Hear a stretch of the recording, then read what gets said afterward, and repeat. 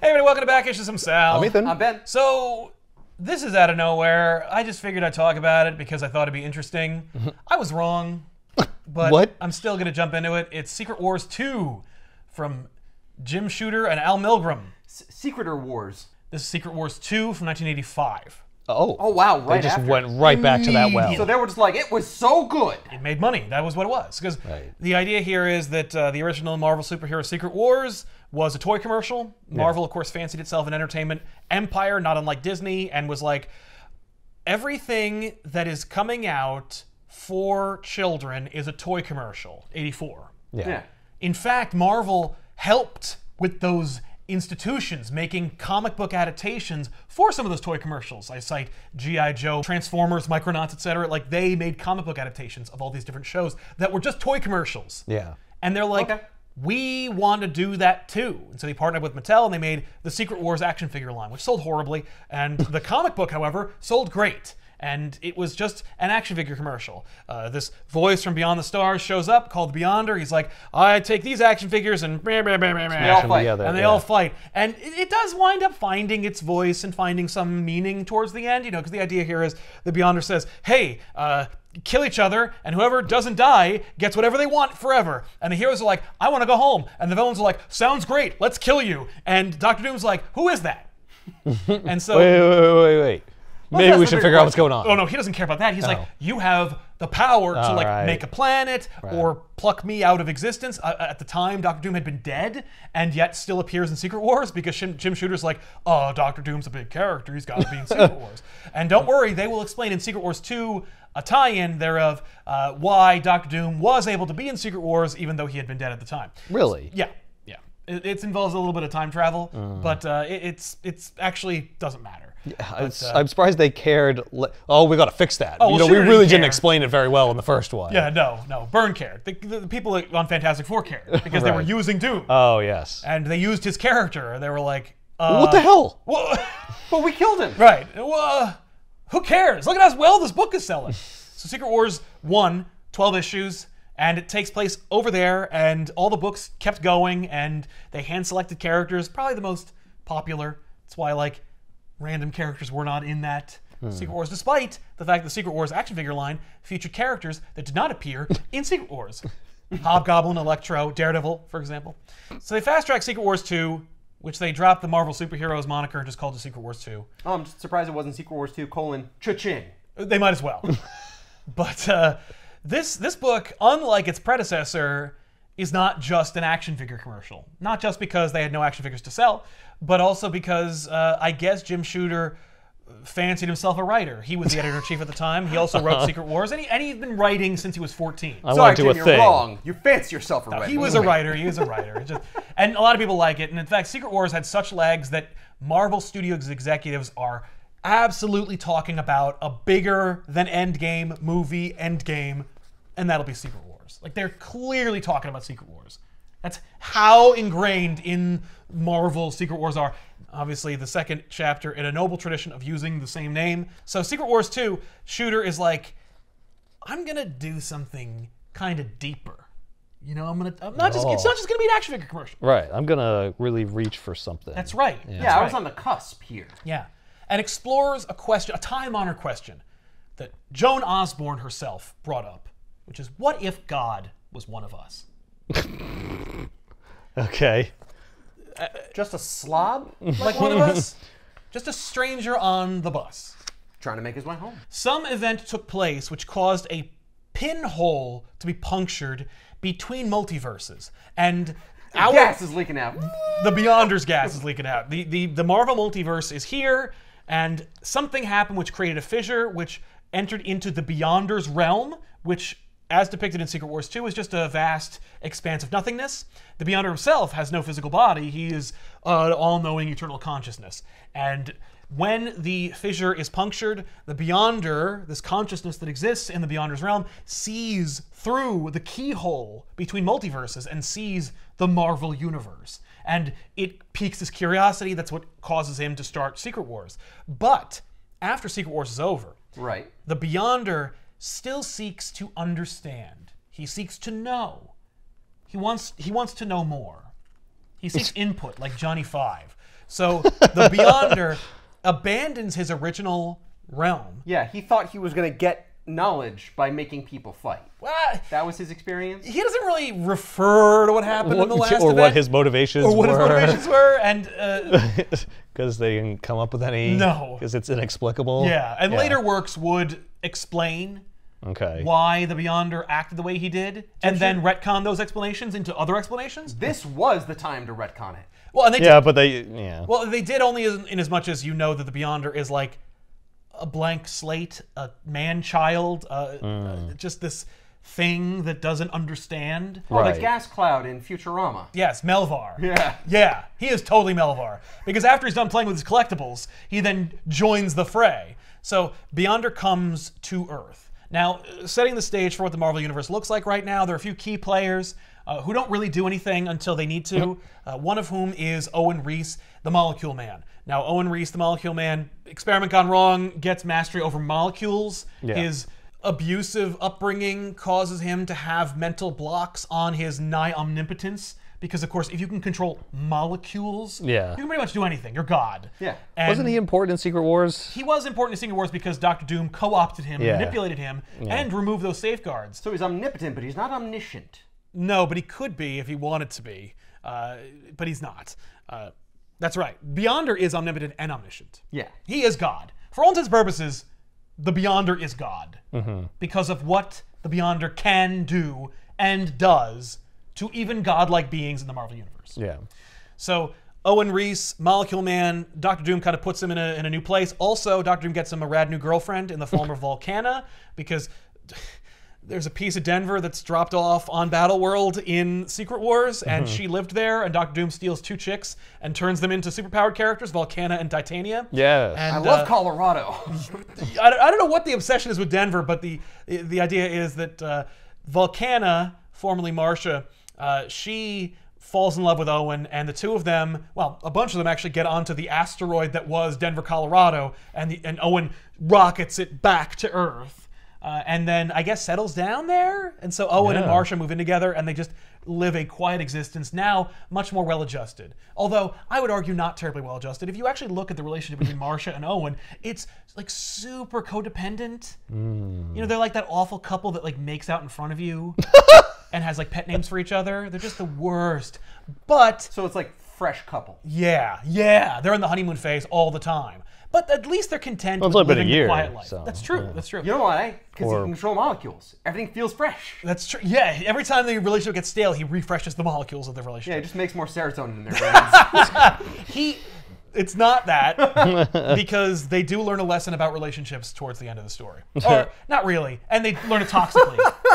But, so Owen and Marcia are living the quiet life in Denver, Colorado. They have an apartment, they have mundane jobs, and they're content to just kind of like hang and watch TV. Right. That's their lives. Like normal people. Like normal people. Yeah, it's the couple that you are when you're reading this book. You're just like, oh yeah, okay. Yeah, or the couple you Hopefully. want, because like you see yourself as kind of like this nebbish, kind of made fun of guy. Yeah, maybe if I'm 12, I'm not imagining that I'm there yet. No, But that's where I want to be. Maybe, yeah, exactly. But you're like, oh, the love of a good woman, and she has superpowers too. Cool. Yeah, and she's happy to just sit and watch TV and eat Doritos in front of Hogan's Heroes. That's Oh right. my god, this is love. Yeah. Yeah, it's very one-dimensional. So, Owen and Marcia are watching TV. Owen pops his head out the window because he thinks he hears something, and ridiculous shit is going on. Like, mountains are flying past. He goes, oh, okay. Don't worry about it.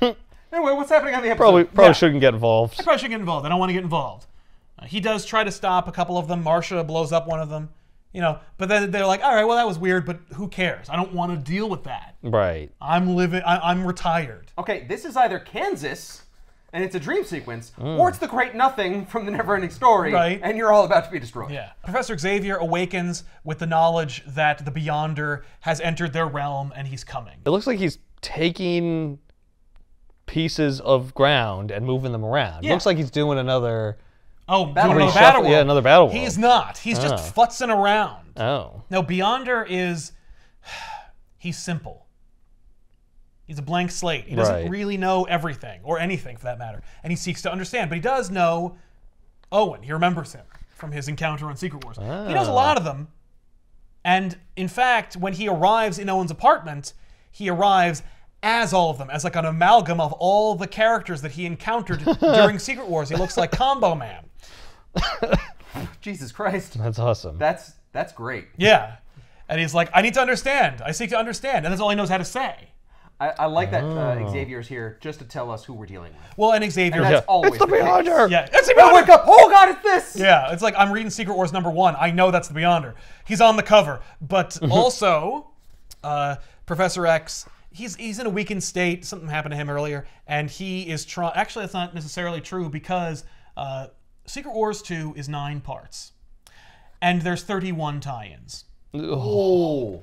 And the problem with having a line expanding event like Secret Wars 2 is that not all the books are going to honor your message or your own continuity. It's Right. 31 tie-ins. They all gonna be with us. No, they're not. But they're also, unfortunately, not even like X-Men, Secret Wars. Like, they are Like, you can't even interrupting tell, the yeah. book that you're reading regularly. If you're like, oh, Secret Wars 2, pass. You're reading New Mutants? Well, guess what? You're going to have to read at least 2 or 3 tie-ins to Secret Wars 2 to get through it. And Sienkiewicz is drawing it, so it's like, no, but it looks so good, but it's like, this is so stupid. And they all die, by the way. All the New Mutants, they're obliterated, and then the next issue of New Mutants, they're dead. And then they come back to life, and it's just gross and weird. And they don't miss a beat. They're just like, okay, yeah, that's what we're doing. Well, sometimes you die and come you're back. obliterated and for no reason. You just move on. Yeah. Yeah, There's nothing for you're it. grown in another machine. It's not that he resurrects them like he easily could. He grows the New Mutants from a friggin' cloning machine and like makes their minds kind of blank slate so that they can defend against the oncoming heroes of the Marvel Universe while he's doing some important shit. And the New Mutants are like, duh. And then they just come back to life. And someone's like, oh, Rachel Summers is like, oh, I'll just put their minds back. And I'm like, they never had them. They're dead. These are not them. No, but I stored the minds of all the New Mutants before they died. Right. Oh, if you want to Hickman it, you could say that Cerebro stored their minds and consciousnesses of Cerebro backup, and they just dumped it. It's like the early. But they didn't have to use Cerebro for that. Well, that's very true. Maybe Rachel tapped into it or something. Oh, I love if Rachel was just panel. putting her own impression of what this character is. Well, that would be I remember. Back and just like, I remember them. Yeah. I'm just a big asshole. I'm obsessed with Cheetos. Like, great. No, because that'd be really weird. But yeah, you could say it's a proto-Xavier Protocols situation. There you go, Hickman, you're welcome. You don't care, you're not working here anymore. Professor X gets a psychic impression that the Beyonder's here, and he's like, oh, I gotta call people who, I gotta call anybody who would listen. And understands because, of course, not everybody knows about the Secret Wars. Oh, right. They're a secret, you see. That's right. And so Professor X reaches out with his mind and then falls unconscious. And who does he call? He calls Captain America. Professor X is off the table. He doesn't really do anything important. And but now we have some continuity. Yeah, now he gets the ball rolling. Exactly. we Like can Captain start America is flying back to America from England. And he gets the psychic impression from Xavier about Beyonder. And he's like, nah. So Not this guy again. Yeah, so he goes to the cockpit and he's like, you have to stop landing in JFK and turn around and drop me off in LA. Yeah. I have an Avengers ID card that lets me do it. And they're like, okay. So they do, and the passenger, and he goes, and it's great because the pilot's like, you have to explain to the passengers. And Cap's I'm like, not going to do it. no, he does. Yeah, so he goes back there. He's like, ladies and gentlemen, I need to land in LA. Sorry. And they're like, Sorry? right. Oh, you're sorry? I don't think he apologizes. He just says, like, you're just going to have to get used to it because I'm Captain America. Suck my big American dick. Big time. And they're like, fine. So he gets dropped off with Avengers West Coast and puts it all together. There's a lot of words in these 3 panels. A lot of words throughout the book. Boy. Yeah. Non-stop, incessant, you might say. Choked with language. Yeah, just for him to divert the plane. That takes It's all you need. multiple paragraphs. Perfect episode of Back Issues because like I can cut multiple issues down. He's Captain America. He couldn't just like grab a parachute and hop out. Right. Well, it's a commercial airliner. Where's he gonna go? No, he's going Go from down to the luggage area. I guess that's true. No, he needs to. He's not going to fly over LA though. He needs them to take the plane to a completely different place than they were going to be. He's flying coach. And it's like, oh, what a regular guy. But then diverts the goddamn plane takes to out go a in the special exact card. opposite direction. Yeah, such a regular guy flying in his Captain America uniform. He was wearing his Captain America costume. Yeah. Do we have enough fuel for that, Cap? Yeah, I don't think you'd be able to. You don't just think so. flew across the Atlantic Ocean, and now you want to continue flying across the entire country? Yeah. I don't think that's going to work. No. They wouldn't carry all that extra fuel. That would be a waste. I agree, but they do. So that's what happens with Cap. So the Beyonder is talking to Owen, and he's like, I seek to understand.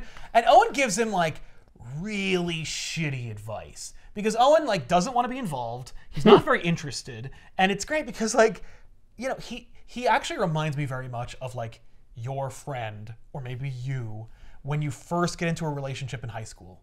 And you're like, I think I figured this all out. Because another person likes me. And so you're just like, I'm feeling great. I have no conflicts because I'm a child. And so I'm perfectly willing to dispense my advice to anyone who will listen. Yeah, I've got all the answers. I've got Just it go. figured out. You know, just be yourself and listen. You know, that's the key. It's just listen. It's like, shut the fuck up. So Owen basically says, like, there's a very big difference between knowledge and understanding. You know, There's a difference between knowing the path and walking the path. Thank you. But he does say there's a difference between knowing it and like knowledge and understanding. Remember that. Anyway, bye. Anyway, get out. I have to keep watching Hogan's Heroes. Get the hell out of my house. And the Beyonder's like, oh, there's a difference between knowledge and understanding. Goes through a portal, and he's like, well, that seemed like it's going to work out just fine. There, I've given him did all a the life great lessons job. he needs. He also says you might want to change your appearance because it's very jarring. So he's like, okay, so he looks like Owen now. It's like the first dude he ran into. Yeah. I don't know what else to look like. Yeah. I looked like don't know a what that bunch of other means. people I saw. You said that wasn't good. I guess I'll be you. This book is super frustrating and esoteric, especially like the more you pick apart it, because Jim Shooter's aware of it. It's not like he's an idiot. Right. And this thing is just like needlessly superficial and he's like got a there's message. implied depth. No, like Beyonder is like, okay. For the sake of everything happening in this book, there is no God. God doesn't exist. The universe, the Marvel universe, is dependent on colorful costumed characters, some of whom have like higher power levels than others.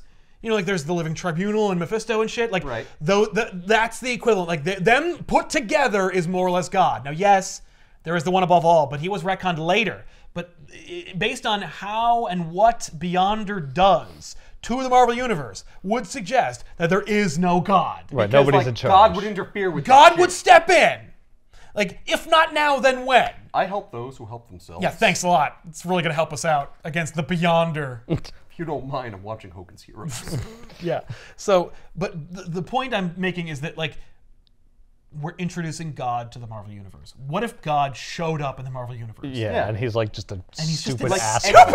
An actual God. Not these people who have the powers of God. No, not even the people who have like lived, like eternity himself is dwarfed by the power of the Beyonder. So like Right. it's God. Yeah, something that is nigh incomprehensible. But what if God didn't know we existed and was childishly curious about our existence?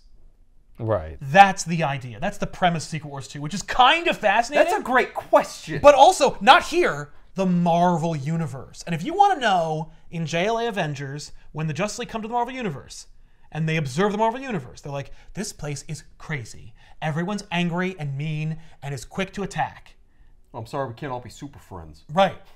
They're right. This place is a madhouse. There's a moment where the Beyonder encounters somebody who attacks him, and then he, of course, does not die from it because he's God. Yeah. And the character says to the Beyonder, like, you can expect that kind of behavior in most interactions you have. And now this person, is what we're like. I believe it was a prostitute who says it to him. She didn't stab him in the leg, did she? She did not. But she has a world-weary opinion of humanity, understandably so. But she's not wrong, and every other person he will encounter will attack or manipulate him. Right. And it's like, that's a little bit of a cynical viewpoint of humanity itself, but it's also a one-to-one analysis of the Marvel universe as it is depicted in this. Because everyone who interacts with him tries to kill him, including the Avengers, the X-Men, Fantastic, everybody. Yeah. And they won't stop until the book ends. Well, yeah, their solution is to punch it Like, away. almost nobody just sits the hell down and talks to him, except for Peter Parker, who can't even fathom it. There's a, God. Yeah. This sleazeball TV guy who is sick of like the world as it is. He feels like the world owes him something, and he hates like TV, and he's like, TV needs to like.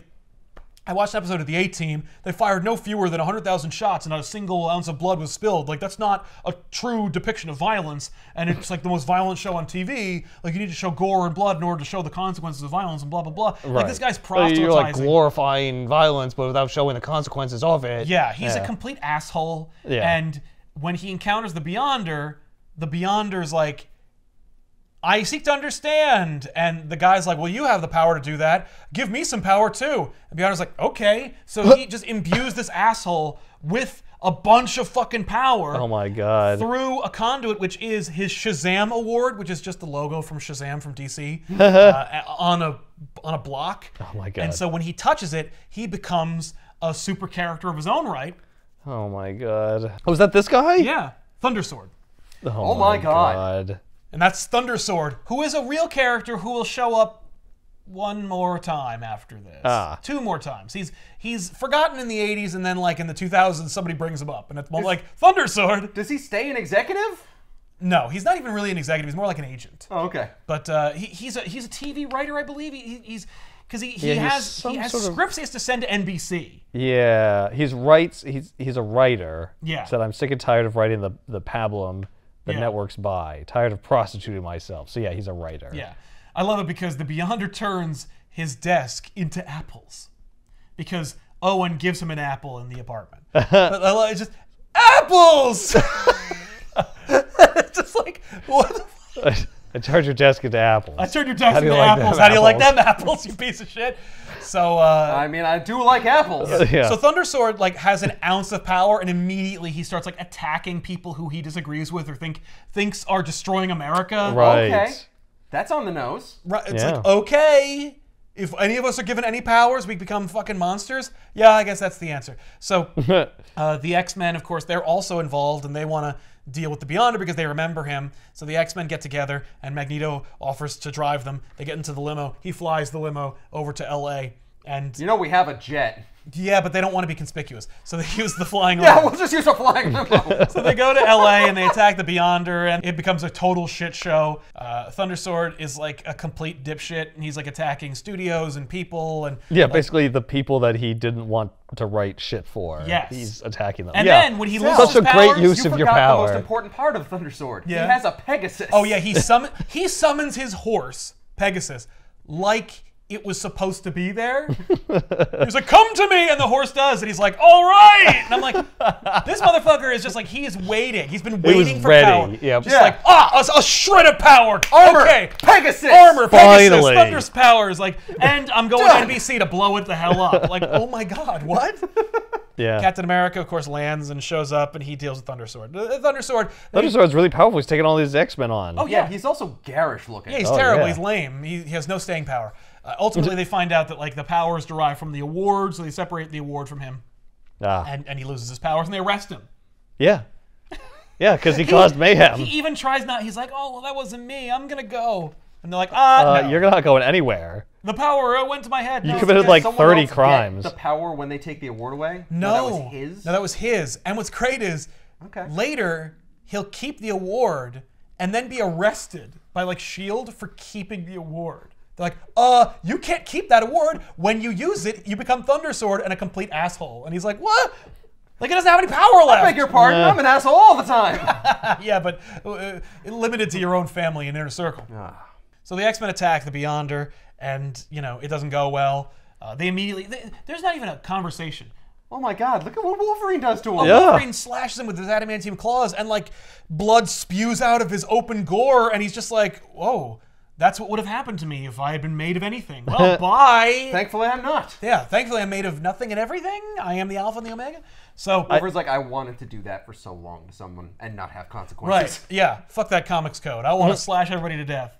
I will say, it does look like the Beyonder kind of like throws the first punch. He reaches into Ilyana Rasputin. Yes, and it turns her into a dark child. Yeah. Now that was it's his curiosity and his ability. He was just like, oh, there's something in you that's trying to get out. And it's like, yeah, that's my darkest persona. Why would you want to do that? And so she teleports the X-Men away to Limbo to a tie-in to deal with that. Ah, interesting. they did show up and attack him. Well, they're just gathered around him. Yeah. They're just like... Yeah. They just encircle him with their powers. Like bullies. Yeah. Well, last time they met him, he was taking them against their will to a battle world. Well, some of them. Some of them. Yeah, They not all know. of them Yeah, were but they there. remember Right. that it happened. Iron Man shows up. He helps Captain America subdue Thundersword. They separate him from his thing. Thundersword is now a weakling again. He begs them not to friggin' like arrest him. He also is like, oh no, but like I owe scripts to NBC and I just destroyed it. So like my job is gone. Oh, it's like, shut the fuck. Who is this guy? Clearly an analog for somebody that Jim Shooter knows. Yes. Yes, Obviously. shit the bed. This is a real Like person. I Real burned every bridge, Yep. and then I tried to get back. They don't even call it like NBR. It's NBC. It's somebody they know at NBC. Yeah. So Iron Man and Cap leave. Cap goes into his own book. The Beyonder follows him, invisible, watches Captain America for a few minutes and goes like, his body's way cooler. So he adopts the Captain America physique. Oh boy. So then he walks around. Now he's going to cause all Yeah, but he kinds does of it trouble. as Steve. Well, he looks like Steve. Yeah, he's not in the Captain America garb. No, he looks like Steve Rogers Yeah. in like a blank suit. The original drawings suggest that he's naked, but they didn't want to do the gymnastics of drawing like a convenient fire hydrant in front of his dick or anything. So like he's just in a blank white suit. I know, let's make him blue and just show his dick. Yes. Yeah.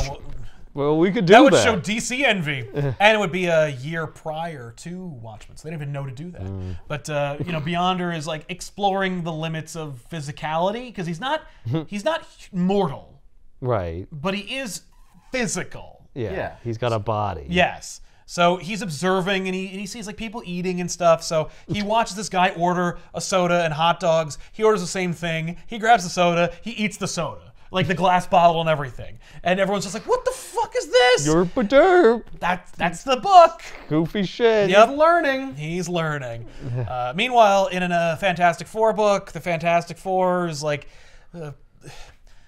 Psycho Man and the Psycho Man? Psycho Man. He is the ability. We've seen him in Avengers: Death Trap: The Vault. Oh. But Psycho Man has the ability to manipulate emotions and stuff. Oh, yeah. And Hate Monger, another oft not used supervillain, manipulate people in New York to hate the Fantastic Four and give them a hard time.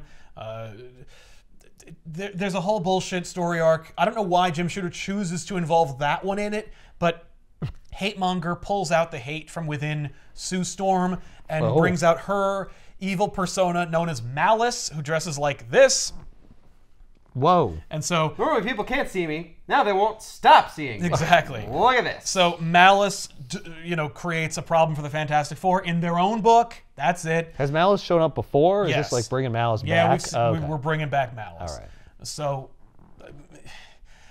Reed dispatches Malice in a hilarious way because like it's all of Sue's negative emotions brought to bear in like a personality, like Okay. as a consciousness, and so and clearly it's all from her, feeling of inadequacy, or at the very least her feeling of being diminished by her husband Reed. Yeah. And like all the people that write for the Fantastic Four. Right. Well, so Reed realizes that's who she is, like what she's become. So like when she starts giving her speech, he goes, "Do be quiet, Susan. We're trying to deal with something over here." And she's like, "What?" And he's like, "Silence, woman. I told you I'd deal with you later." And he gives her a good firm smack across the face. And she's like, and she's so overwhelmed with anger and rage and hate that it like makes the persona go away. Oh my god. That would just What? enrage it more. I know, but she's already at an 11. Yeah, she can't go any It higher. just blue screens her, and she becomes Sue Storm. She just reboots. It's like, and he goes, "I knew that. I knew that was gonna how this was gonna." No, you just wanted to do that. I was gonna say, I mean, it would have been amazing and trite had he been like, "But Sue, you're a beloved member of this team. Yeah. You're fantastic." Yeah, Look no, at he all does these the things you can do." opposite. He Yeah. does the opposite. he ratchets her up more. He's like, "I'm just Yeah. gonna burn you out." Yeah. No. I'm just gonna be more of a dick than I've ever Well, I'm been. gonna be the version you see me as. Yeah. I'm gonna, instead of being like passive aggressive at you, I'm just gonna be active-aggressive. actively aggressive. Yeah. Okay. So Beyonder notices Peter Parker because he's like, "Oh, that's a familiar person who was in my Secret Wars." So he follows him around, and like it's great because he's just like, "Hey," he's just like a grinning idiot Steve Rogers, just like wandering around, and Pete's like, "Hey," and he like gets into an elevator, just like, "Oh, thank God that guy's gone." Like, great power, great responsibility. And he's like, hey man, what's going on? Why are you wearing those clothes? And he's like, well, okay. And so he just tries to avoid him. And then he eventually is like, okay, this guy's not leaving me alone, so I'm going to become Spider-Man and punch him in the fucking face. So he becomes Spider-Man. He's being creepy. It's legit. I can punch him. I can punch him. It's okay. He's earned it. He's followed me. So he becomes Spider-Man. He swings away. Beyonder follows him. He follows him home, and he gets there, and he's like, what are you doing? And he's just repeating what Peter Parker's thinking, and he's like, you're in my mind, that really bothers me. What the hell's wrong with you? He attacks him. Beyonder's like, don't punch me. I don't even understand anything. I'm like a child. Yeah. And Pete's like, okay, sorry, my bad. So then he goes, I've been eating. My stomach, I have this feeling in my, and he's like, what's wrong? Like, what do you want? And he's like, I seek to understand. So he like sits down, and Pete like tries to teach him a little bit about humanity, but there's no real true morality. He's not like, well, first of all, what you gotta know is, with great power.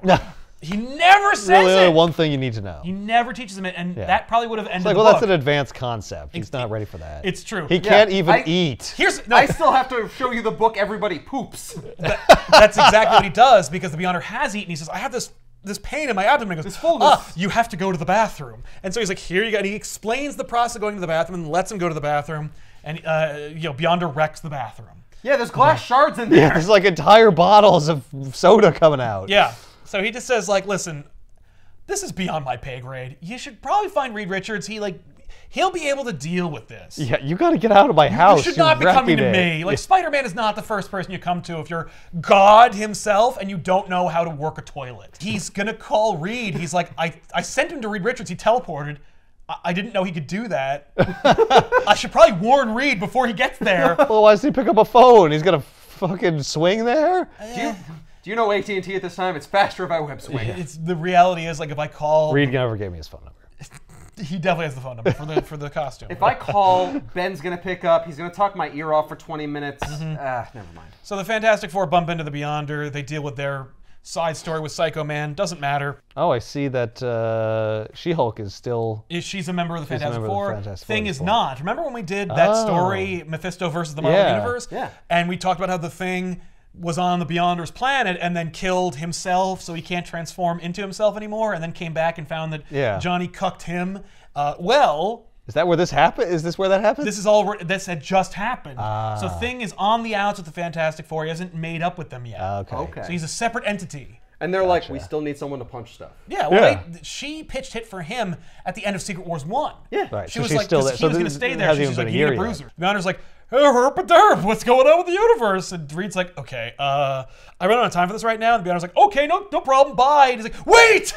That's not what I meant. I just told God to leave. Yeah, and now he could be anything. anywhere. Yeah. So the Beyonder he's walking around, he's seeing all these costumes and outfits. He walks by a department store, he sees a suit, he puts the suit on using his mental powers. But the suit, oh, that looks pretty sharp. Yeah, but the suit only fits the mannequin, so it ill fits him. There's like an old woman, like a bag lady, who's like, hey, that's not your suit. You didn't earn that, you didn't buy that. Plus it doesn't fit you. What? And she like explains to him like how sizing works. What? Yeah. The What Beyonders. the fuck? Yes, that's this book. That's 2/3 of this Why whole are you book. reading this? Like, Right. So the Beyonder, this is the Beyonder's like education, right? He goes to yeah, I can infer all this shit would have happened. I don't need to see no, but it. we need to see every agonizing moment where we get the Beyonder from where he was to where he is. We're just ruining the Beyonder. So some old homeless woman in New York is now giving him like seamstress lessons. She just explains to him that like when you put on clothes, they have to fit you and like look right. She immediately gets it. She's like, "Oh, this guy doesn't know anything. He's like he's like a handicapped, a full-size child. He doesn't understand." She goes, "Stick with me. I'll teach you a thing or two. Come on. Like, what are you, dumb? You know." So she brings him to her cardboard box in the alley. Oh my God, it's a refrigerator box. That's amazing. Yeah, and it's got to be pretty big to live in, right? He's attacked by ne'er-do-wells in the alley. Oh. He gets his ass kicked.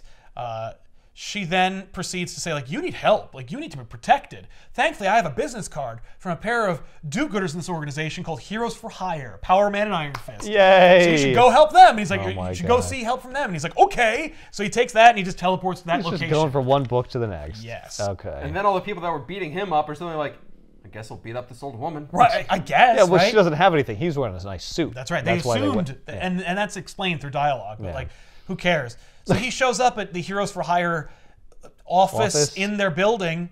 How does he know how to get there? He has the address. Yeah, but he doesn't know what that even fucking is. Yeah, exactly. He's got the card. He's omniscient. He's eating glass bottles. He's going to addresses. It doesn't match up. So he arrives Well, he there. said you got to find Reed Richards. He teleported to him right away. Yeah, He remembered him. He was in the Secret Wars. So he goes to the office, but it's 4 in the morning, but he wants to meet the Heroes for Hire, so he just teleports them there. And they're like, oh, what the hell? And they attack him, and then eventually he just like gets thrown out the window. He like, well, I wanted to see you, so I brought you here. That's it. And he talks to them, and they explain to him, like, you can't just do that. Also, like, you need money. You can't just walk around with no money, because that's how this world works, because Power Man is all about, like, being paid for his services. Right. So it's like, you know, the world works, the money makes the world go round. He goes, okay, well, I'll help you. Spider-Man shows up and is like, hey, that's the Beyonder. Okay, listen, guys, don't tell him anything stupid, because he doesn't understand. And they're like, oh, we just told him that money was important. And he's like, oh, so he turns the building gold. Yes. And he goes, there, you helped me out. But the gold is softer than concrete, so the building just collapses. It's a building filled with people. So the Spider-Man tie-in is Spider-Man has to go into the building and try to rescue everyone in the building from being crushed to death by this gold building, which is a 2-part story, which is kind of interesting. How can that be a 2-part story? It would happen in seconds. Oh, because Spider-Man dives into the building. He rescues whoever's there. It's 4 in the morning, so it's he's webbing it up. Every item in the building became gold. Kingpin makes a play to own the building so he can have the money from that gold, but the amount of gold the Beyonder created would have destabilized the U.S. economy. So there's this whole story about how, like, Spider-Man, and what's great is there's actually a great moment where Spider-Man has to rescue somebody, and he's too heavy to carry, but he's weighed down by all the stuff. He's like, no, you just have to save me. Because you have to drop some of the gold. He's like, no, you just have to save me. You have to save me. Save me. Spider-Man teaches this guy the value of, like, you know, your life it's not over worth your life. Yeah, and then like Kingpin reveals like he owns it. And Spider-Man's like, there's no justice, so he breaks into the building. He steals like a golden notepad. It just becomes this thing. Like Puma gets involved, and it doesn't matter, but it's so fucking weird. But it's just from this one thing. All for this one gag. Wow. So he just leaves. And there's a whole bunch more tie-ins because there's 31 of them. Yeah, that's... And we're on part 3 of 9. So this was the Secret Wars title. There was a Secret Wars title. Secret Wars 2. But then there was tie-ins, but they weren't called out as tie-ins. It's just if you were reading that book, you would see. So how would you find them? Well, later on, as they printed them, the top right-hand corner would say Secret Wars 2 on the side. Oh, okay. Well, later. All right. Yeah. They came up with that. Maybe because people were like, I don't know how to find this shit. Yeah. So, what part about this is secret? Well, the secret is, who the fuck is this guy? Like, and only the superhero community recognizes him. The rest of humanity is just like thrown to the 4 winds thanks to the whimsy of this asshole. So, is this making like news? Are people starting to figure out what's going on, or is it still just a bunch of isolated random incidents? It's a bunch of isolated random incidents. It won't quite become world-spanning until later, but Beyonder falls asleep, or at the very least he like lies down in the alley, in a street. It's like, oh, I'm tired. I also just... Yeah. A cop shows up. He's like, hey, you can't just lie here. And he goes like... why not? And he goes, give me some ID. Show me who you are. And he goes, oh, I can't. I'm from Beyond. He goes, what's Beyond? Where is that? He goes, I'll show you. So he shows them. And he goes, there's nothing. There is no God. There's no God. And he goes, just breaks this guy. And he goes, I need a drink. And he leaves. I'm like, oh my God. That's what this book is. That's amazing. And it's funny because I looked this up. I was like, is anybody else talking about this book? Has anybody talked about Secret Wars 2? Rob talked about it, but like no one dares talk about this book because this book is just like, it's just this weird psycho trip of nihilism and existentialism where it's like, what if God was an asshole moron who didn't make us, but then found us? Yeah. We always thought you were looking out for us, man. I didn't know you were here. I don't even know how this works. So Beyonder bumps into a prostitute. She's sassy. You know, what are you doing, leaning against that wall? I'm holding it up. You know, you're not holding it anymore. He creates fixtures for the wall. Like, but anyway, he's just like, you know. She goes, you need to sleep. Like you look like a mess. So he just picks a random hotel. He goes to a motel, a no-tell motel. He goes to that place. He crashes there. The prostitute calls her pimp, who's also like a kind of like low-level crime guy. The crime guy and his squad go to his place of residence, and they plan to rough him up. Right. He bumps into this dude who is like, all right, well, tell me more about yourself. And this gold bar you have. Yeah, well, he pays her for her like services, not like the sex services. He'll use that later, but he pays her for her information and time. So yeah, he has sex. You're just like, I found out what this world is for. He gets laid a lot in this book. It's What? all horrible and inappropriate. So maybe that's why nobody talks about it. So I was hoping it'd be more like the loser or the jerk. So the Beyonder explains Secret Wars and where he comes from and everything about that to this crime guy, to this pimp. Yeah. And the pimp is like, okay. You turn the building gold? Right. He's like, that's cool. Well, listen, get some rest. Hey, honey, stay with him. Make sure, he's taken care of. And so he leaves, and he waits for him to like wake up and feel better, where then he, the prostitute, and the Beyonder become friends, and he like takes the Beyonder under his wing. Is this like freaking like Pinocchio? Yes. Okay. Yes, it's Pinocchio. Like, what is this reminding me of? Yeah. Like this childish person like falls in with this guy's like, I'm gonna take care of you. And he's actually like it's that. Yeah. So the fucking crime boss, like the pimp, takes the Beyonder out to lunch. He teaches him how to eat properly. Don't eat glass. Don't eat the whole bottle. Right.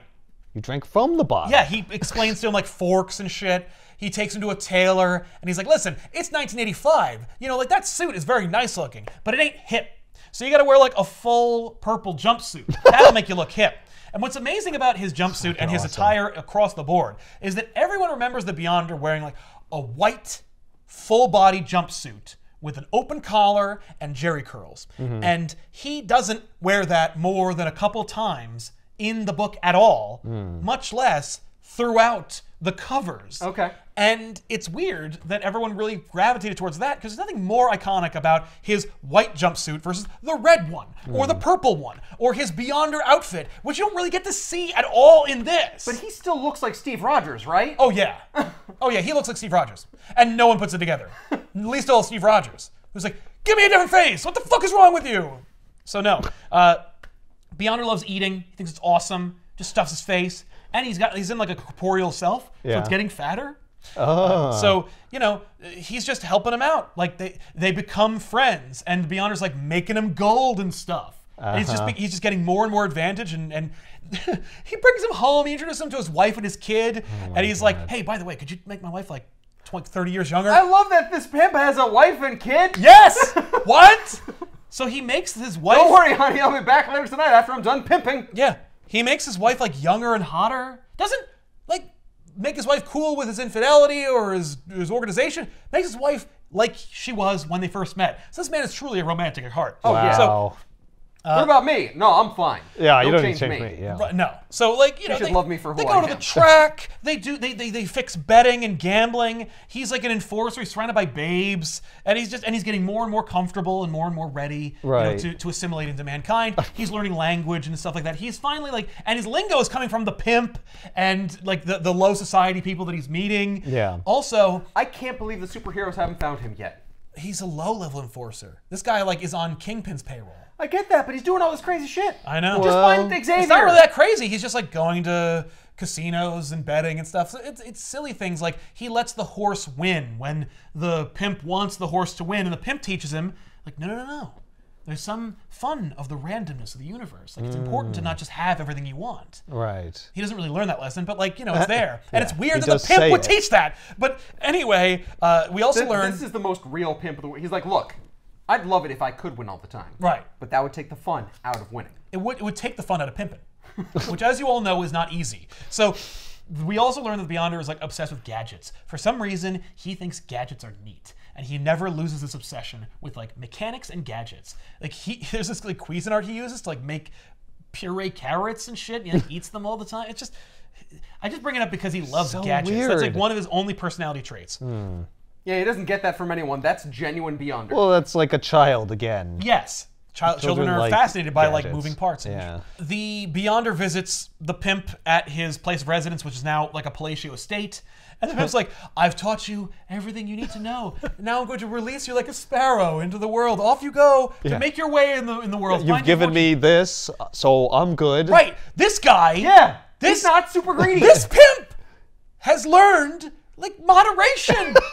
The Beyonder teaches him a lesson. He lives in a palatial estate. Yeah, but he reaches it. He doesn't like now maybe president. Yeah, no, he stops. Yeah, he doesn't want to own the world. He's like, no, I'm good. And he's like teary-eyed, like goodbye. And if you need any advice, just call me. What the hell is happening? What the fuck? You're reading this. You're like, where's Spider-Man?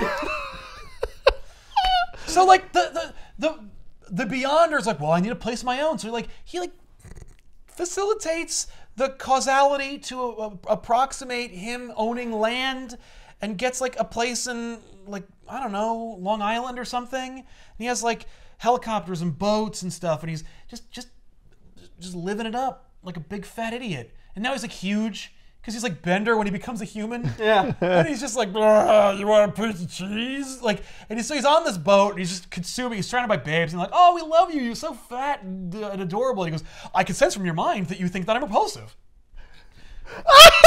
And they're like, what? We mean what we say. And he's like, no, you don't. Oh my God. You don't. You don't mean it at all. So I'll just change my body. Now I'm hot. Now do you want to fuck me? I mean, I'm fucking you anyway, but like, and they're like, yeah, we do. And he's like, now, y'all great. Now it's time for dessert. Oh my God. So then, he finds out about the Kingpin, and he knows, like, he's like, I'm gonna muscle in his outfit because, like, I'm a crime boss now. Right. So he goes to the Kingpin, and he's like, hey, all your shit's mine, and you can't say no because I compel you to listen to me. Because he also has the ability to control people's minds and like their wills and everything. So Kingpin's like, okay, here you go. So now he's in charge of that, and then he's like, fuck this, I'm gonna be in charge of the world. So he just takes over the world. The Beyonder like makes the president give him the White House, and then he's just like, what? I own everything. I run amoebas and atoms and all the creatures in the sea and land. Like, just Beyonder learns about like power and then he just runs everything. And the world is compelled to listen to him. So he takes over the world in 2 pages. Owen is sitting in his apartment with Marcia, and she's like, oh, honey, like, the Beyonder's so great. And he's like, oh, I can sense the Beyonder is controlling your mind. Well, let me just fix that. Now you and I are the only sentient people on the planet, and everybody else has to listen to the Beyonder. And why wasn't Owen changed? Because he's got fucking... he's Molecule Man. Because he's Molecule Man. That's it. Because he can change his molecules. Yep. And I guess no one can change his. Now let's watch F God. Let's not date this book. So, and by the way, it's not like the Beyonder's like, I sense someone out there has broken my will. Yeah, no, that doesn't come up. It's just like, let's just check in on Owen because he's going to be at the end of the book. So, Beyonder's like trying to help people out. Everyone's like a slave to him. He bumps into a character named Circuit Breaker, who was a woman that was brought near death by Soundwave of the Decepticons. What? What? Because Marvel's publishing Transformers books, and Transformers is in continuity with Marvel. What? That's impossible. No, it's not. Cybertron is in the multiverse, or it's in the universe. It's in the universe? Well, There's Transformers rolling around on Earth? Yeah, well, there were until Marvel lost the licensing for Transformers, and then they just forgot about it. But right now... Now they're permanently in disguise. Yeah, they're just in disguise. It's a secret. The Transformers and Autobots and Decepticons are doing they have their own secret war going on. It's a secret thing. Oh, it's a because secret they're war Transformers. inside Secret Wars. Yep. So none of the heroes know about Transformers. No, not except for the ones that bump into them, yes. Oh my God, I had no idea. I know. And it's like, blink and you'll miss it. Circuit Breaker's in here. Who's Circuit Breaker? She's like a cyborg, like a la Superman 3. Oh, no. Yeah. But, no, that's the worst. Is it Soundwave? It's Shockwave. I'm sorry. Shockwave almost kills her. Oh. Anyway. Soundwave is the boombox, right? Soundwave's the boombox. Yeah. Shockwave's, I'm purple and I have a weird knot face. Anyway. The Beyonder's content. He's taken over everything, but he still feels desire. He still feels compelled. It's not enough. He has everything. Why does he still feel desire? So he bumps into the prostitute that taught him the value of, like, apples. And she's like, "Hey," and he goes, "All right, right, you like are still compelled to listen to me. I break you of my thrall over you. Now you have free will." And she goes, "It's you, it's Frank. Hey, Frank, listen, like you taught me that I could turn my life around and I could rise above my station. So How did he teach her that? Because like he came from garbage and became like she can't cognitize the fact that he's God. So like she's still an idiot. So she became like a waiter and has like a life for herself. She's like, I thank you so much. Like you taught me so much. Like you taught me the value of like life and that and self-worth. Right. And he's like, wow, free will is important. So he breaks everybody of his control over them. So everybody has free will again. But also, hey, there you go. Yeah. But of the whims of this insane god. Yeah. Yikes. So he goes to the Avengers, but they're dealing with Kree and Skrulls right now. So Jarvis lets him into the mansion. He sits around and waits for them, and then he's like, fuck this. I'll just deal with them in their own book. So he teleports to space. It was a disaster. He returns in the same page. I know what I'll do. I'll visit Daredevil's book. which he does. What? Now? Yeah. Now you're going to Daredevil. Now I'm going to Daredevil. You took over the world. Yeah. And the Daredevil book is awesome and weird. Like, basically, he wants to hire Daredevil, Matt Murdock, and Foggy Nelson. And in retainer for their services, he's like, here's some gold. And they're like, you can't just give us gold. What are we supposed to do with this? You're going to destabilize the economy. Like, we can't just use gold. We're off the gold standard anyway. And so he gives Matt Murdock his sight. Oh. And so... Yeah, and so Matt is like Daredevil, and he's doing his thing, and he's able to see. And in this story, the last thing he wants to see is a girlfriend that no one remembers. So like whatever. But he also gets to see like New York, and he's just like he realizes that like he values like Daredevil basically forces Beyonder to take his sight away and refuses the Beyonders like offer and services. It doesn't matter. Is it because he's Catholic and like, no. He's like, you're not God? No, that'd be awesome, but it's not. It's just like he feels. Like it's not natural. It's not even that. It's like he's like, I'll have something to lose. Like I will covet my sight over other things. What about your powers? Do you covet your powers? Nah, I just rely on lawyer. It's really flimsy, but it's a pretty okay issue. The other one with Superior Iron Man's better. So. Anyway, Beyonder learns more about being a fucking dipshit, and he's just kind of like tooling around. He's banging broads, doesn't matter. He's tooling around in Lamborghinis, running every piece of equipment he possibly can. He's like running Cuisinarts, and he's like using CB radios and shit. He's just so fascinated by them. So he goes to Owen again. He's like, hey, are you ever gonna not be watching TV and I don't know, do something in this book? Now she goes to Dancercise to like lose weight. And so he's by himself. And so he bumps into Beyonder. Beyonder explains, I feel desire. And Owen's like, well, what you should do is get yourself a girlfriend. Because like I'm in love and like I don't feel any desire anymore. It's great. My life is awesome. Because I can't get sick, I can't age, I can't die. I have an amazing time, and this girl is like unspeakably devoted to me. And like you should just get that. Just get that. Just find love. Yeah. But it's not just having a woman like you. You have to she has to want to be with you. Of her own volition. Right. And I know Marsha wants that. He banged this woman who was like, when will I see you again? He's like, oh, never, never. And he was wrong. So he goes back to her. He's like, hey, maybe things can work out between us. Maybe I was wrong. Maybe not she took never. pills and killed herself. And he's like, and he reads the note and she's like, you left me and I knew that you'd never be with me again and I could never live without you. And he's like, oh, okay. So he brings her back to life. Oh my God. She's like, oh, like, I love you. And he's like, see, you see this as a transaction. I gave you life and I give you what you want. I make you feel good, ergo you love me. That's not what I want. Get out. You failed. So she kills herself. I brought you back to life. Just reject you. Yeah. Yeah. Yeah. Oh my God. I've seen what's truly in your heart and I've laid it bare for you. Yeah. As opposed to before when I just dumped you. Yeah. You killed yourself when I just dumped you like a regular person. Yeah. But now I've revealed myself as you. God. I brought you back to life and I rejected you. It's like he dumped his girlfriend and then went on Match.com in front of her because he's like, we're not going to be together, but like, let's take a look at all the different myriad people that might satisfy me. And she's great because she goes, some of those people are dudes because it's 85. And he's like, so? I can make myself a chick? Not that it doesn't matter. No, it's that I can make myself female so that it's okay for dudes. Yeah. Right. No, it's totally fine. It's like, no, you know what? I like being a dude. I'm not going to do that. Oh.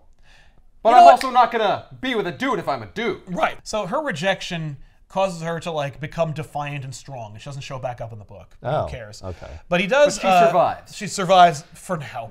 Yeah, and stronger than ever. Right. And he does select a mate in the form of Allison Blair, aka Dazzler from X-Men. What? Yep. Oh my God. Hey, How at does least he it decide wasn't Alicia that? Masters. Yeah. And Johnny Storm could have been like, no! And then things like, You know yes! how it feels, you asshole! That'd be amazing. Oh man. But Allison Blair, why does he pick her? Because Because they're trying to push Dazzler right now. yes.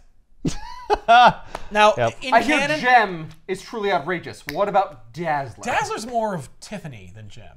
But I'll grant you Gem. Maybe because Dazzler was a herald of Galactus for a time. But like, you know, I touched godhood, you know, but probably not. Right. So it's not addressed. So Dazzler is she's driving in a car, and he pops her into a like apartment floating on an asteroid in the middle of space.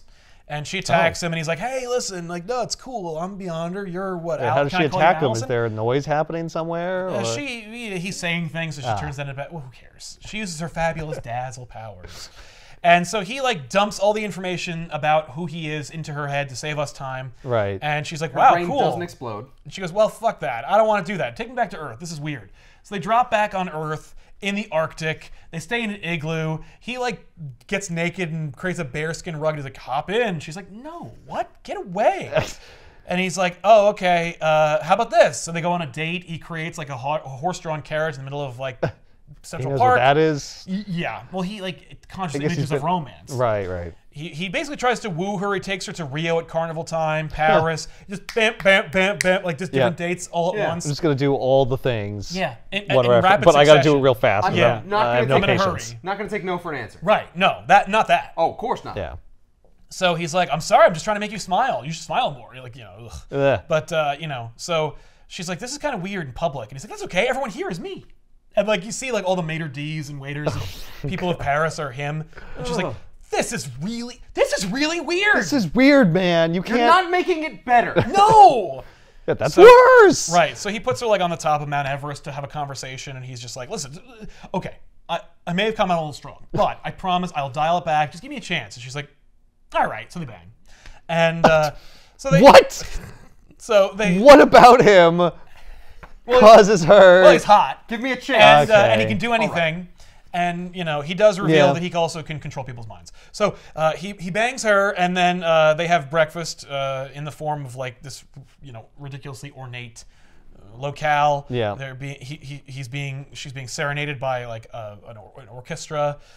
He says, "Hey, listen, like check out this. I created like a sound stage and a whole like board and all this stuff to like help with your career and your desires for." Oh yeah. So go check this out while I'll go deal with something because I got to go check something out.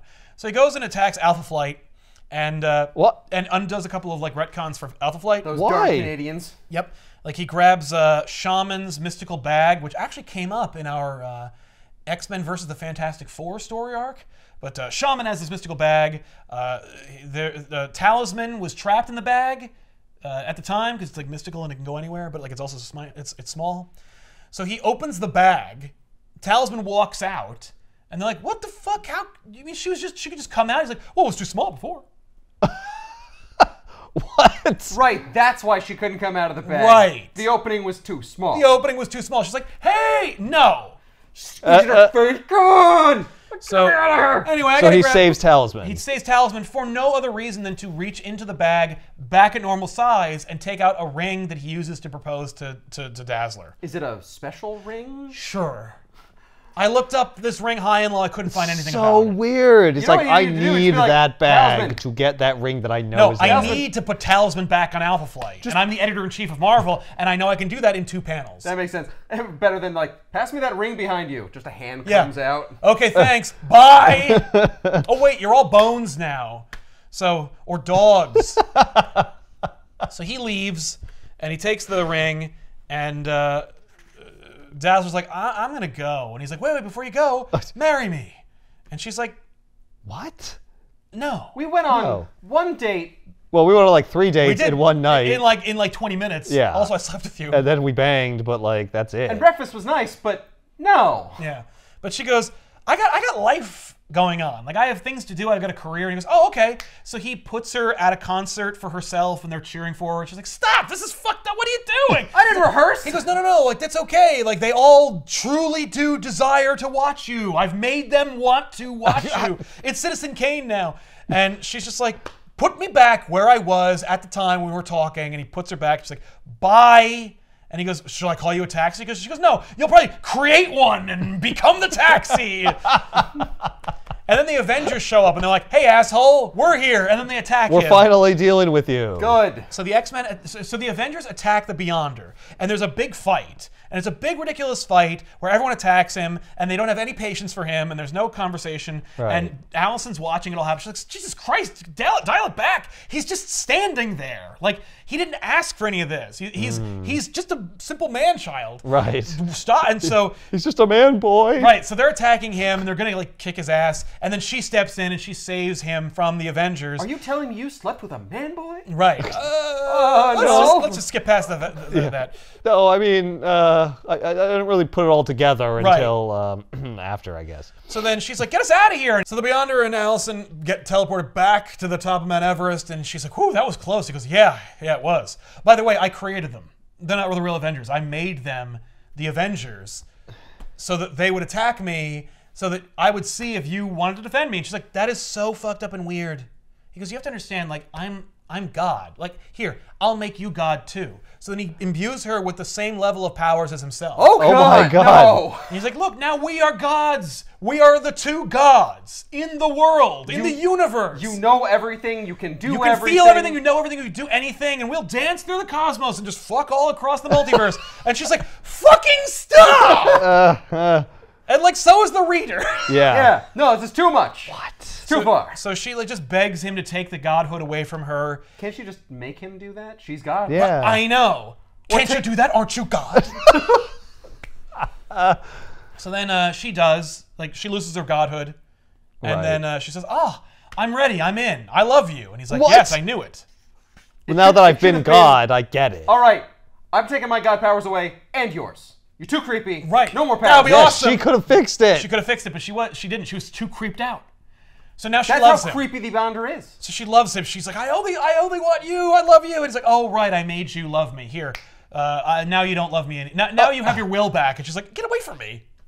All right. That's why I shouldn't be confused. Oh, Yeah. this is It's not loving me. unhinged. You can't believe anything in this book because at any point he could be or could not be controlling everybody. Yes.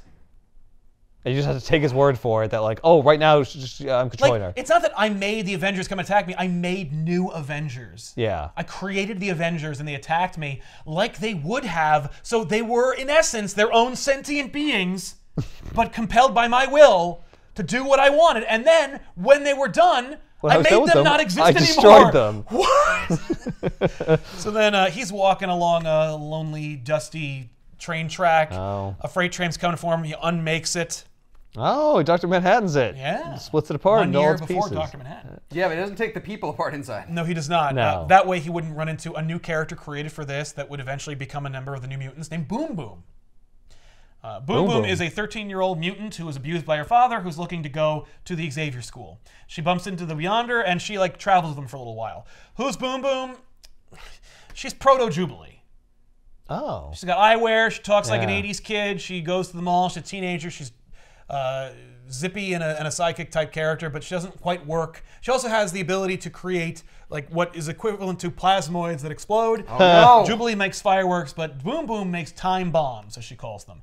She can make balls of energy that explode given an amount of time that she determines for herself. So like a 10-minute timer, a 2-year timer, doesn't matter. She can make little energy Okay. balls that will explode. Well, that's kind of neat. Yeah, it's a neat power, but it's never explored to any real degree. That's why she's relegated to the New Mutants. And then obscurity. So she basically camps with the Beyonder. She's just like hanging out with him. And he talks to her about like life and how sad he is that he was rejected by Dazzler. Right. By fucking Dazzler. So She's like, Dazzler sucks. so he talks Dazzler? about You were rejected by Dazzler?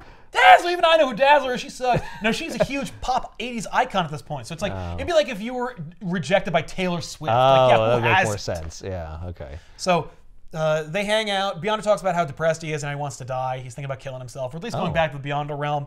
And she's like, you won't. Like, I wanted to kill myself too, but I found that like life's kind of important and precious, and I like it, blah, blah, blah.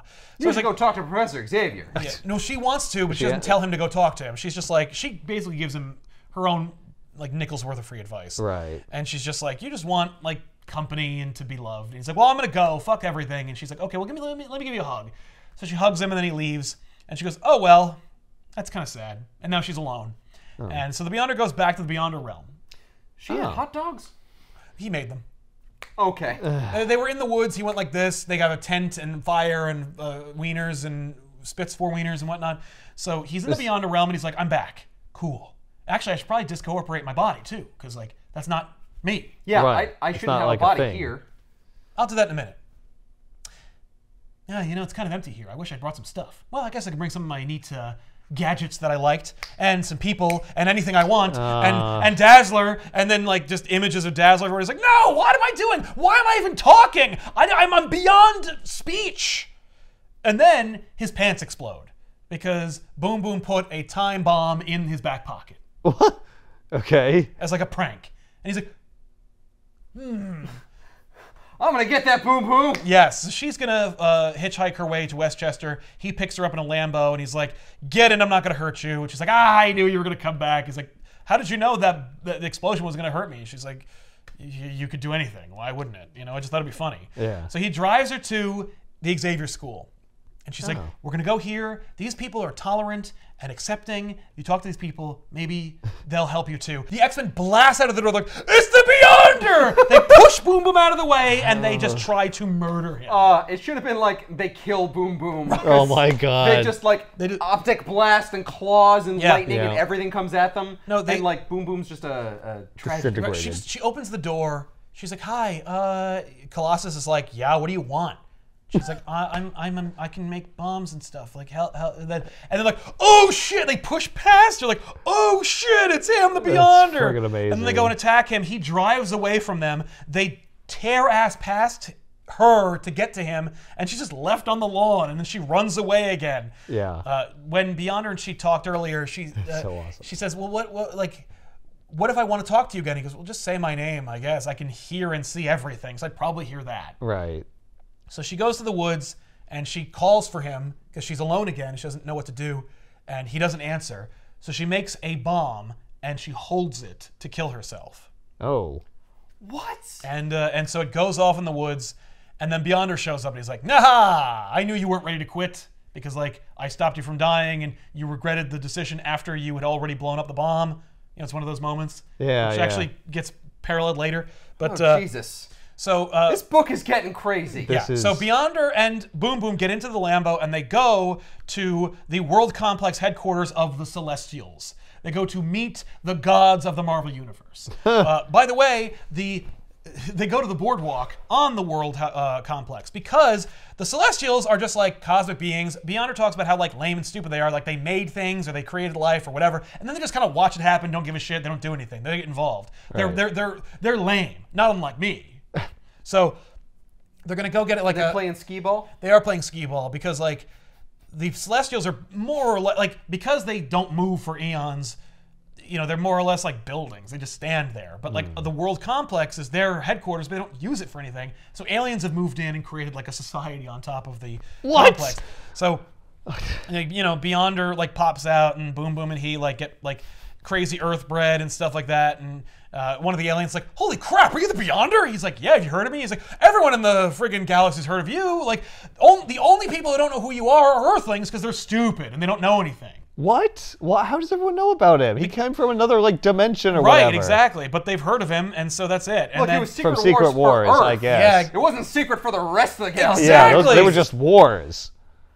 yeah. So you know, he's talking about how like Except he didn't take anybody from other planets. He only took people from Earth. So how would other planets he even did take known other about planets. that? He took pieces of other. Oh, that's right. He planets. took pieces of other planets. Yeah, and the other planets are like, look, we share information. Yeah, they're If all something happens, part we of talk about a it. Right. communications network. So We're they not actually about, discussed you know, it. hiding things from our citizens. Yeah. Creeps. Well, the thing is, the word secret isn't market tested, marketable for other worlds. It is for Earth. So you know, the Beyonder explains that like I guess they're kind of nervous around me because I'm kind of a big deal. And she's like, I mean, the Celestials didn't look at you. You're not that big of a deal. And he's like, oh, yeah? Oh? So he goes up into Didn't space, they? and he goes, God. hey, Celestials, I'm going to fucking unmake everything unless you get involved. Right. Look at me. Didn't you hear me? They don't look at him, which would be a really cool teachable moment. But like instead, he's like, oh, I get it. You didn't move because you thought I wasn't serious. Now look into my heart and see if I'm willing to destroy everything just to get your attention. And they all just start flying out. Oh, wow. Fuck you, Beyonder. So the Celestials attack, and he bats them all away like they're nothing. They crush the society beneath their feet Oh my- from their like landing. Yeah. And she's like, you're crazy. You were really gonna unmake everything just to prove a point to these fucking assholes? I didn't even know Celestials existed. And he's like, well, how about this? Like, you had a black eye when your father beat you. Well, now you don't anymore. Hey, oh yeah, that fixes everything. You that want to I be pretty guess. because you're kind of like plain looking. Now you're pretty. She's Oh like, my god. you want to be older? Now you're older. And she's like, get the fuck away from me! Stop! And he's like, all right, bye. And he teleports it back. Wow. Is she still older and? No, he just makes her normal. Oh, okay. So, thank God he doesn't teleport her back right after she blew herself up. Yeah, so she immediately goes and calls the Avengers. The Avengers, the phone service gives her the runaround until she mentions Beyonder. Like, the Beyonder will be right there. We want to punch him because we're all in line to punch the Beyonder. Yeah, that's gonna work really well. Oh yeah. So Beyonder listens to records and hangs out. Oh my God! How is this still going? It's actually shorter than I thought. It's just an hour. It's just the same stuff over and over. Yes, it's like a Mobius strip. This thing is like an exercise in in futility. Except it keeps ramping itself up. That's right. It does. That's right. It takes it to the next level each time. Yeah, I think that's kind of. But neat. he never learns anything. No. Not yet. Ah, shit. So Boom Boom teams up with the Avengers and she goes to the campsite and she lures the Beyonder. She's like, Beyonder, come in. He goes, I'm so glad you called because I realized that was fucked up what I did and he's starting to learn a lesson. And then the Avengers attack him and the Fantastic Four and they all just start piling on him and they're just wailing on him. Dogpile on Beyonder. That's exactly what happens. And he's like, he threw off Celestials. He can't beat you. Well, he doesn't want to kill them immediately. He's just like, ugh. So Captain America goes, stop! Look, he's not even fighting back. He's just lying there, and he gets back up and like, Cap, well, I don't know. We kind of want to beat his ass. And he's like, dude, just let's all take a chill pill for a second. Hang on. And so then Captain America's like, all right, let me talk to him. Listen, Beyonder, why don't you just go back to where you came from? Because he's Captain America. Yeah, you don't belong here. You don't belong here. You're not from here. You're not from here. You're not real. You're not even from round here. It's more like he's xenophobic. Yeah. But then he wanders off, and Iron Man's like, he's just wandering off. Should we stop him? And Cap's like, let him go. Let him go. Maybe he'll wander back to where he came from. And And everyone's just like, fuck Jesus out of my Christ, country. what a fucking nightmare. What if he forgets where he came from? So You never forget what you came from. Beyonder, in another series of tie-ins, learns that he wants to be like benevolent and a hero. So he builds this huge like Beyonder headquarters and staffs it with like cars and jets and all kinds of fun gadgets and like a huge like amphitheater for him to like give missions to and quarters. like 50 juicers. Oh yeah, big time. A juicer in every hallway and room. Yeah. So Beyonder makes his new headquarters in Sparta, Illinois. Shout out to you Chicago suburbs out there. He deals with Dave. So Dave is another plucky regular human being that encounters the Beyonder and uses him for his own nefarious purposes. What? Like the pimp did, Yeah. and the prostitute did, and the girl. Well, now it's Dave. And Dave is like, he's a down on his luck reporter. And they're going to fire him, but he's like, I'm going to find out more about this flying man who built this compound in the middle of like our town for no reason. I mean, that is a story. Yeah. So he waits outside of his complex and he like flags down the Beyonder. The Beyonder lets him in. And he talks about how Beyonder gives him all the context for what happened. He had a couple of tie-ins with like other characters like Doctor Strange, who basically teaches him like doing good is good. Because I said so. Well, it's not quite that simple, but Beyonder takes it that way. Yeah. So, Oh, you seem like you know what you're talking about. Okay. Right. So it's great because Beyonder has a fun gadget that like allows his thoughts to be projected as like holographic images. So he shows him like the flashbacks to the books that he was in. He also explains like who the elders of the Marvel Universe are, like Order and Eternity and the In-Betweener and Chaos and Mephisto, the Living Tribunal and everything. And Dave's like, I didn't know that was real. Huh. I didn't know that was a thing. I thought that like there was just maybe nothing or God. And there is no God. There are those things and you. And they don't care? Right. And they're like interested in like Spider-Man for some reason. Like what the fuck? But Dave does not just like kill himself at the end of this. He's not like, huh. Nothing matters. Well, I'm out. Which would have been amazing. I don't want any part of that. Yeah, Beyonder's like, nonsense. no! He brings it back to life. Yeah. Nope, I want out. That's the right response. Yeah. Oh my God! Does he run into someone who just wants to die and keeps killing themselves over and over? No. That would be fucking awesome. That is no different than most of the things that happen in this book. So it's I'm he surprised did that he with Boom Boom. He did.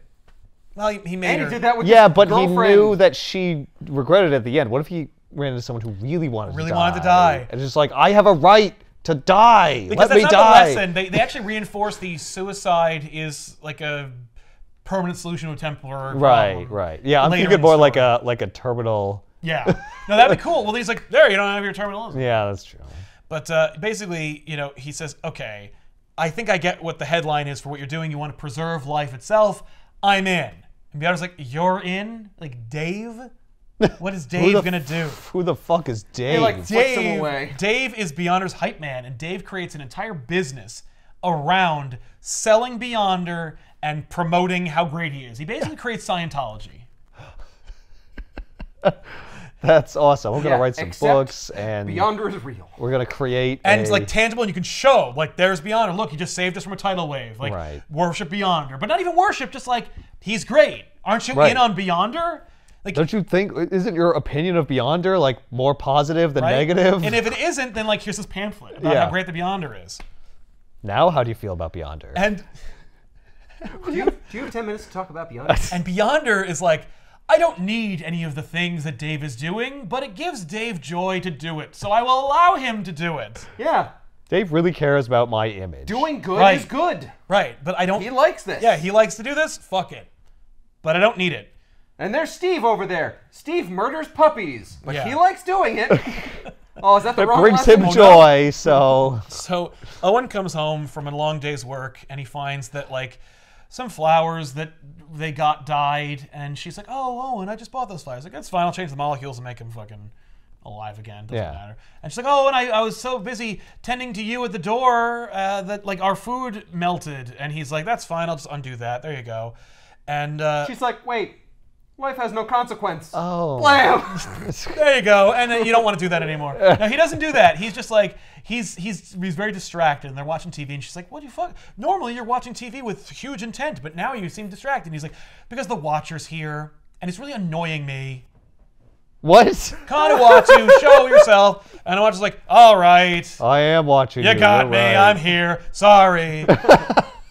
Let me just put my pants back on. Mundentity gets me hard. Something about to happen with Molecule Man? Kind of. Okay. He's breaking his oath again. Oh. But the Watcher never breaks his oath. He never interferes. Yeah, except for all the other times he does. Except the only reason we know he exists is because he breaks his oath. But he explains like the same shit that Watcher told Dave about. He gives you the origin for Molecule Man for no reason, and then explains like, listen, all the Watchers agreed that I am the oath breaker, so I get to go break my oath. I've been asked. I've already done it once, so I'm already damaged goods. Exactly. I can never go back. Yeah, he can go back. They're happy to let him. But he's like, listen, you're the only one who could stop the Beyonder, and the Beyonder's about to fuck shit up, like forever. Oh. And we need you to do something about it. About to cross some lines. Yeah, because right now you can stop him, and he's like, I don't care about that. I don't care about anything. I can stop everything from happening. I'm basically a god myself. I don't care. All I want to do is watch F Troop with my chubby wife and like bang her and go to my boring ass job. Like, leave me alone. And Watch is like, good luck. All right, you selfish prick. Okay. Yes. And he's like, F Troop's about to be canceled. Yeah. Watcher isn't that powerful. If he were, he could do it himself. But he's like, all I can do is talk to you. yeah. Owen's like, go call somebody else. He goes, I'll try. Okay. Thanks a lot. So he leaves, and He goes and talks to the network executives at NBC. You gotta cancel F Troop. just trust me on this. Hello? The fate of the universe depends on it. I'm not supposed to interfere, but this is really important. So he does like deep. Can you bring back Starsky and Hutch? Yeah, he does like deep market research about like F Troop and Hogan's Heroes, and shows like actually these shows are all already on their way out. Like the audience is diminishing. There's no good marketability. I'm just asking you to accelerate the timetable a few months. I'm not interfering. I'm just cutting to the chase. All I'm saying is reality TV is going to be huge. Beyonder comes back, and Dave's like, wow, like, okay, so you got an appointment to stop this earthquake at this time, and you got to do this. And he goes, yeah, I already did all that. I actually stopped like a whole bunch of shit happening in the other galaxy while you were talking to me. Like, I don't care about that. He's like, well, you got another meeting. meeting. You're going to meet with Mr. Fantastic and Captain America. And they're like, all right, instead of dogpiling on you and hitting you with our special hammers and stuff, we're just going to talk to you because now you have a business and an infrastructure. Like we call your secretary. Now we can deal. We set up an alarm. Now you have a PR company. Exactly. So like they go, listen, like you're kind of upsetting the apple cart here. If you can do anything, then you're ruining like freedom for everybody. Right. And Beyonder's like, are you sure? Really? I mean, like you seem to know what you're talking about. And Dave's like, no, Beyonder, don't listen to this fucking guy, okay? You know, every time everything goes good for me, there's like a secret war or a fucking pre-Skrull war or something. You know, all right, forget it. You're just mad because the Beyonder's bigger and more powerful than you are. That's your problem. Beyonder, give me your imaging thing. Hold on for a second. I want to depict the cover of this issue, which is just a metaphorical example of what Dave thinks the Avengers think about the Beyonder. Wow. Where they're just jealous of his power. Right. And it's like, no, Dave doesn't want to lose his sweet, cushy job. Yep. So then Cap and Reed leave, and they're like, all right, well, what do we do now? And Cap's like, I think we should do what I've been doing since the book started, which is leave him alone and see what happens. So they do. Well, it's all you can do anyway. Right, because it's God. We're just going to have to let this play out. Yeah. So, okay. Cap calls him, and he's like, oh, the world doesn't need like a big brother to watch after us and stuff. So there's a big press conference with the Beyonder. The Beyonder's like, the words of Reed and Cap are hanging low in the Beyonder's mind. So he's like, hey, listen, like I'm trying to help out. I'm not trying to be a big brother or ruin everything. I mean, like if I was like messing things up, like you tell me. And Dave's like, oh, what my friend Beyonder means is that he's gonna fix everything. Oh, show them how cool you are. And so he makes everybody like fly. It's amazing. But can you all be honest with me and just tell me if you think I'm doing a good or a bad job? No, don't worry about that. How about give everyone big dicks? Is this a metaphor for like celebrities who like occasionally get some real wisdom, yes, and then all the people around them are like, no. I think so. Yeah, I can see that's that. Definitely a thing. So Dave then overpromises, and he's like, in fact, my boy Beyonder here is going to undo death itself. No one's gonna die from now on. Oh. And Beyonder's like, yep, got it. I'm going to do that. Okay. And Thanos goes, no! No, Mephisto goes, the fuck?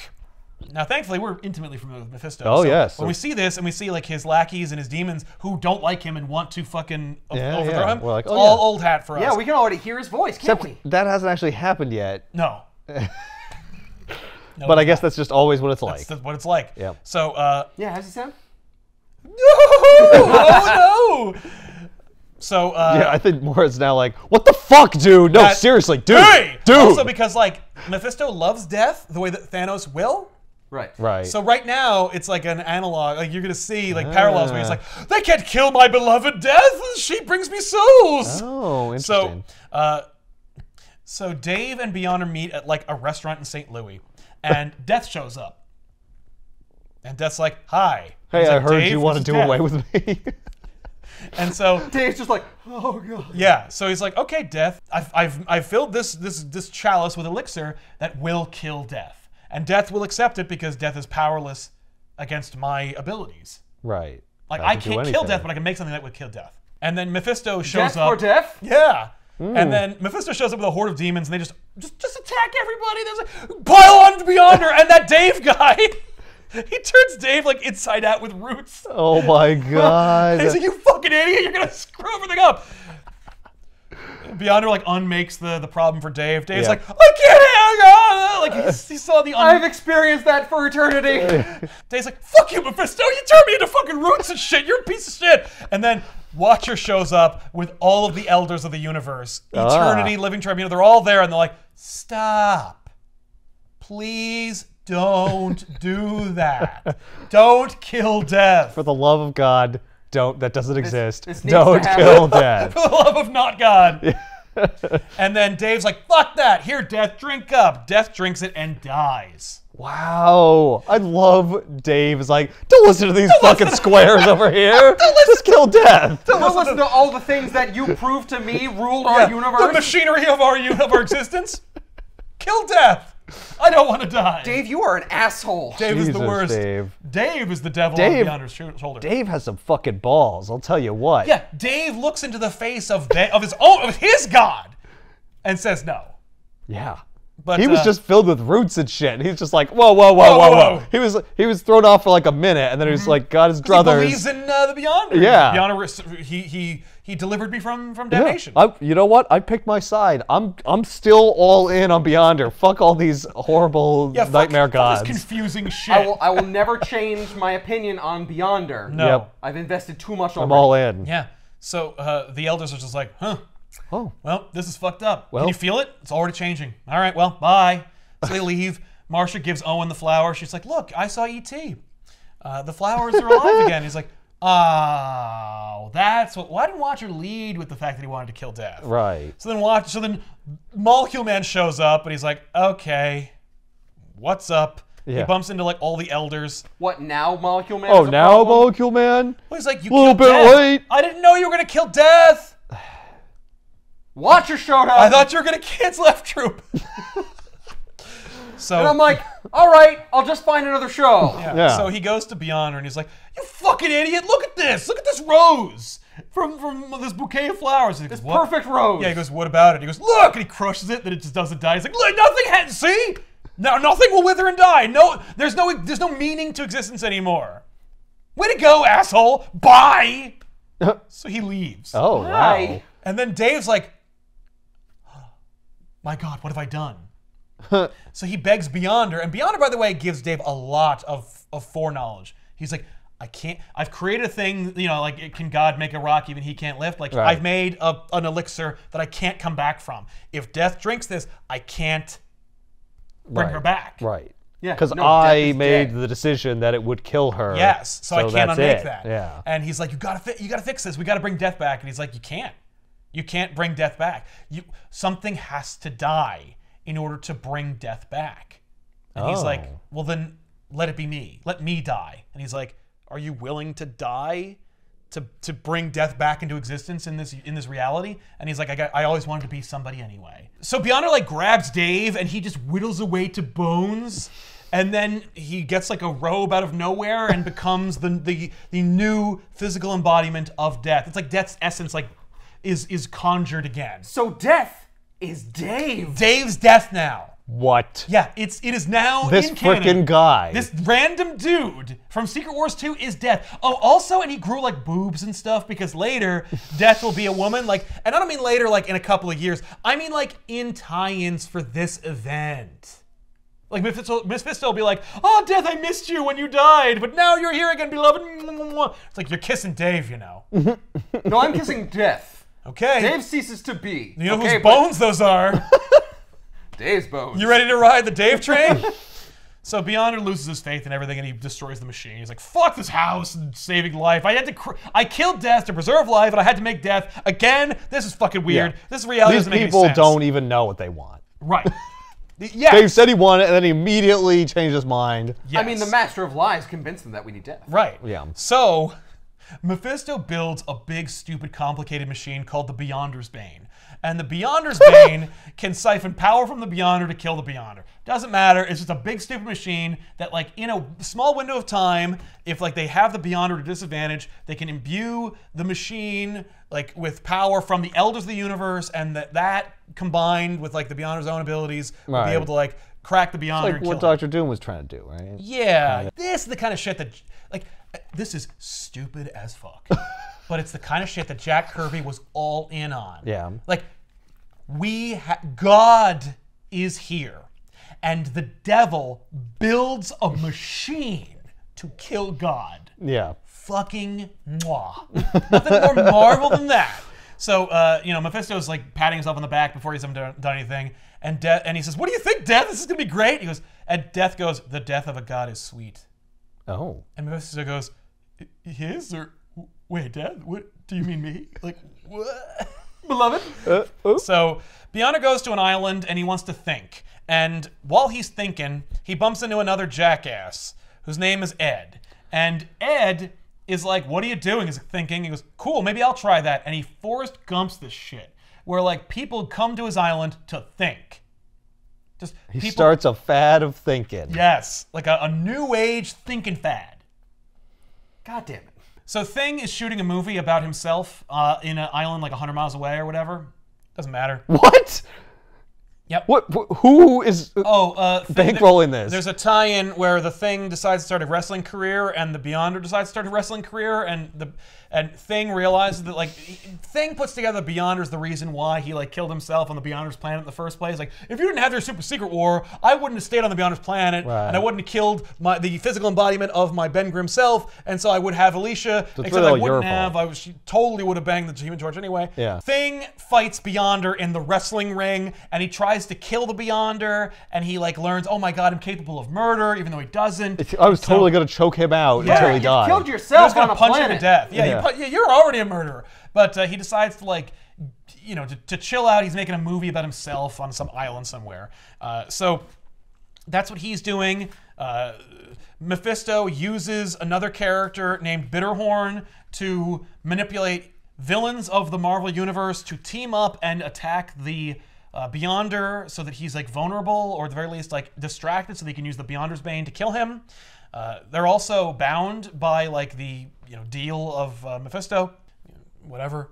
And then of course it's revealed that Eternity himself is at the helm of the machine. This is everyone signed off on this. Yeah, plan. they're like, yes, we're in Mephisto. We're making a deal with the devil himself. Yep. So this is before we get to Infinity Gauntlet, right? Yes. Yeah. So the Celestials are already involved with stuff, being when they get to Infinity Gauntlet, they're like, we gotta do this again? Yeah. And get involved? Oh Christ, another fucking living god? Great. Jesus. So the Thinkers are doing their thing. Ed's running interference to everybody. He's talking for the Beyonder and stuff. And it's literally fucking Forrest Gump, because at some point or another he's just, I'm kind of tired. Think I'll go home now. He just stops. He's like, well, it's getting kind of crowded, so bye. And they're like, oh, we were thinking with you. And he's like, I don't give a shit about that. I didn't tell you to do that. Yeah. So the Beyonder wants to leave. Ed's trying to convince him not to, but Ed's nobody. So Mephisto's like, he can't leave. I'm sending people to go fucking hit him with the Beyonder's Bane. I can't. Fucking, he's got to stay there. So then Mephisto manipulates the Thing into rekindling his hatred of the Beyonder to go punch him. So the Thing goes to the Beyonder's island under the duress or thrall of Mephisto. He makes a contract with Mephisto, by the way. Oh. He doesn't know he's making a contract. He thinks he's making a contract with his own dead father. I'm sorry, they show a picture of the Thing swimming? Yeah, he's buoyant.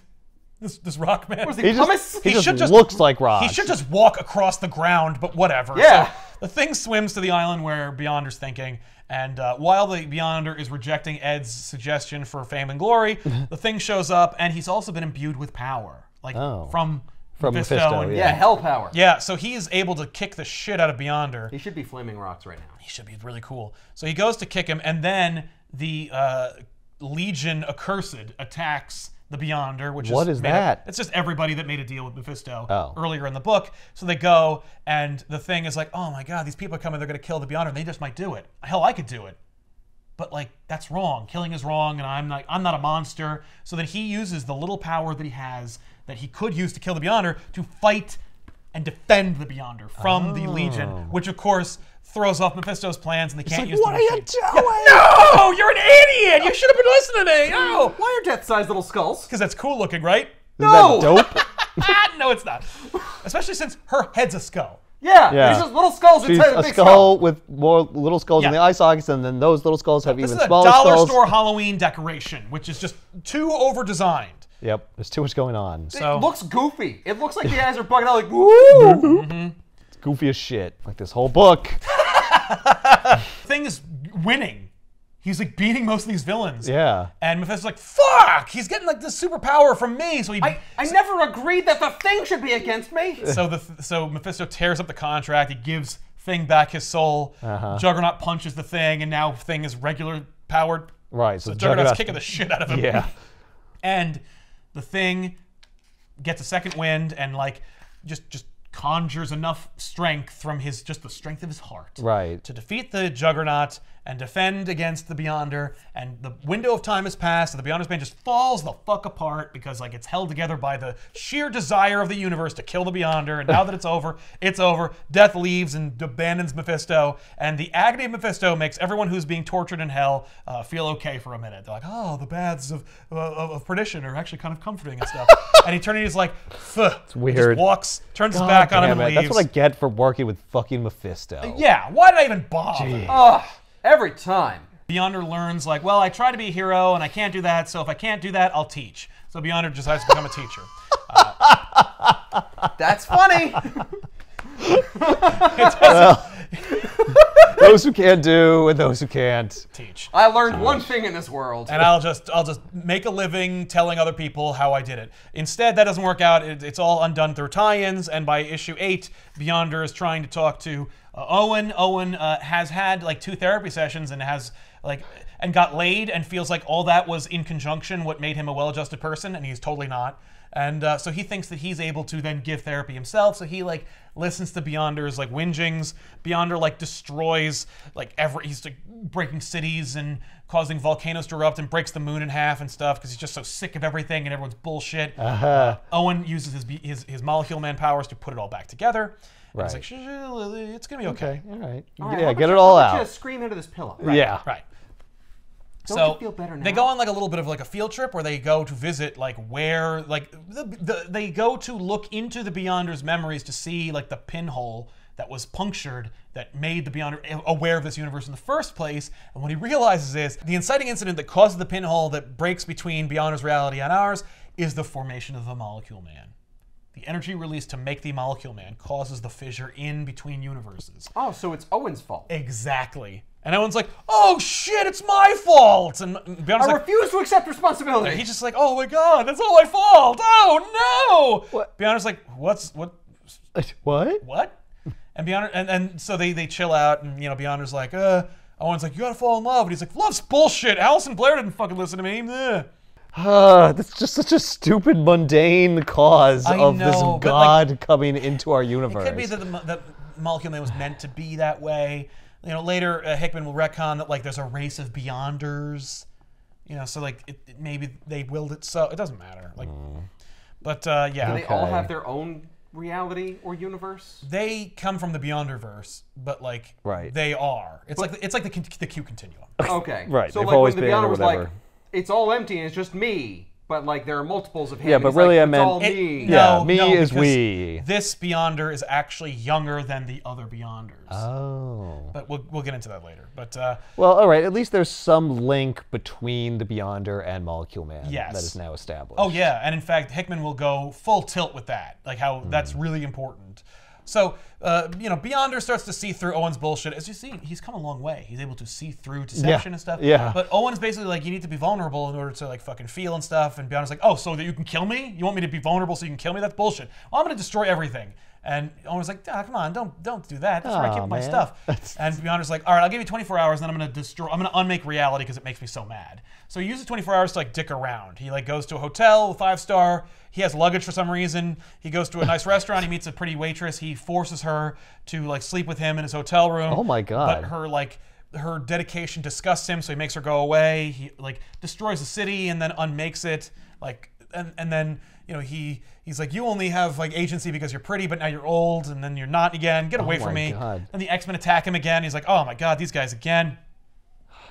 X-Men again? Yeah. Knock it off. So the X-Men attack.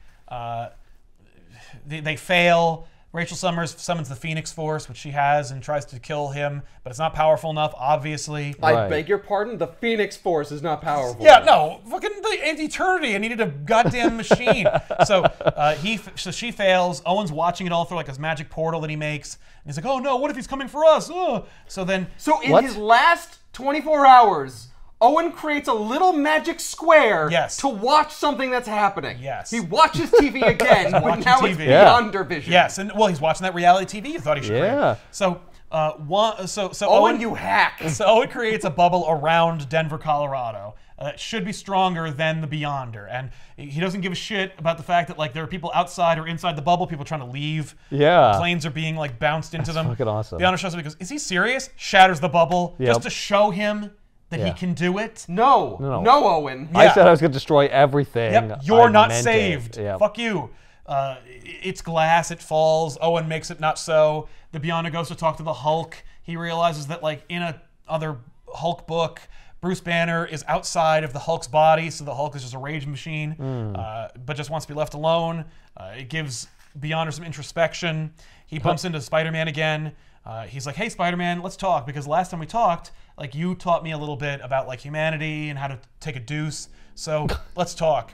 And last time you were wearing a red and blue suit, but now you're in this cool blacker suit. I'm gonna listen to you more. Yeah, and like it's interchangeable. He just randomly switches between them for some reason throughout the book. But also, last time we talked, I wasn't going to destroy the world in 24 hours, but now I am. So everything's kind of different now. Yeah. So he's like, I don't care. I have to save people. Yeah. Well, no. Spider-Man is done saving people. He goes to his house or his apartment, and then Beyonder shows up and he goes, "Hey, Beyonder, welcome back. I can't let you use my bathroom. You totally wrecked it last time."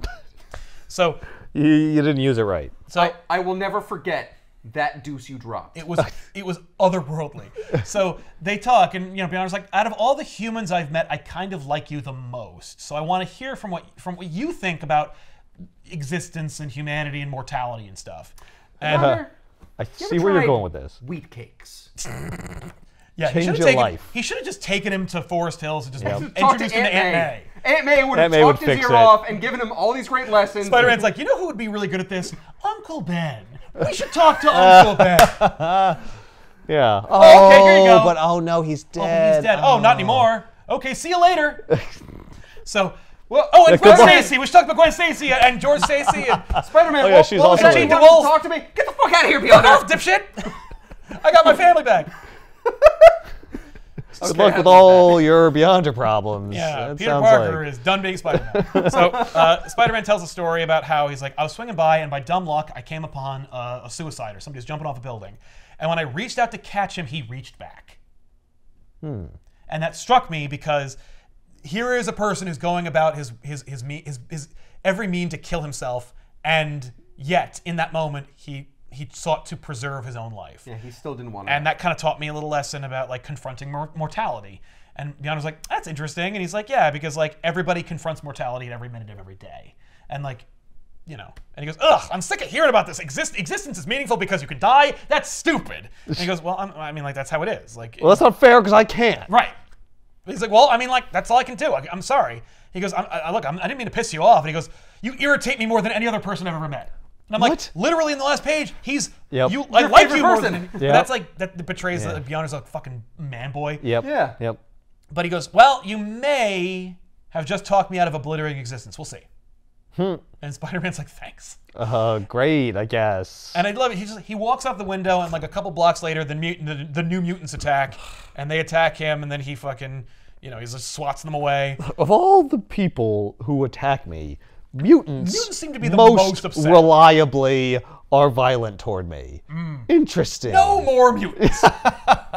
So Owen decides, I'm going to pack up everything, and he tries to Mary Poppins his apartment into a box so they could like leave and go to another reality. Oh, he should have that bag. That satchel. This reality's fucked. We got to get out of here. Right, we're done. It's burned. He's totally going to do that. So she goes, Marshall, we got to get out of here. So she goes, no, we're not going to leave. This is our home and our reality. Show a fucking backbone for a change, man. Like, what's wrong with you? So Beyonder's back in his favorite spot, top of Mount Everest or whatever. Actually, he's on the top of the Andes. Oh, okay. And he goes, ugh, Peter Parker might think this view is beautiful. What an asshole. What a douche. What a douche. Looks like shit. He's sitting in like an easy chair on the top of the Andes Mountains, and he's just like, and he's like, what a fucking stupid asshole. This is really killing me. Okay. Actually, that's kind of, all right. You know what? Maybe I'll go back to Owen and I'll apologize. That was, because like he has a minute to himself. Right, he just takes a second. And he's like the mortality thing. He's like, maybe the reason why he thinks that is because he's mortal. Maybe the reason why everyone's acting like this is because they see their own mortality. Huh. I'll go talk to Owen. So he goes back to the apartment. He goes, hey Owen, and Owen's like, hey Beyonder, brr, and just blasts him with all the energy he possibly can. Oh my god. And Beyonder's like, what the fuck, man? I was coming here to help, but now I'm gonna wreck everything. And Marcia goes, no, please. And she throws herself at Beyonder. She's like, I love you. I'll be with you. I'm yours.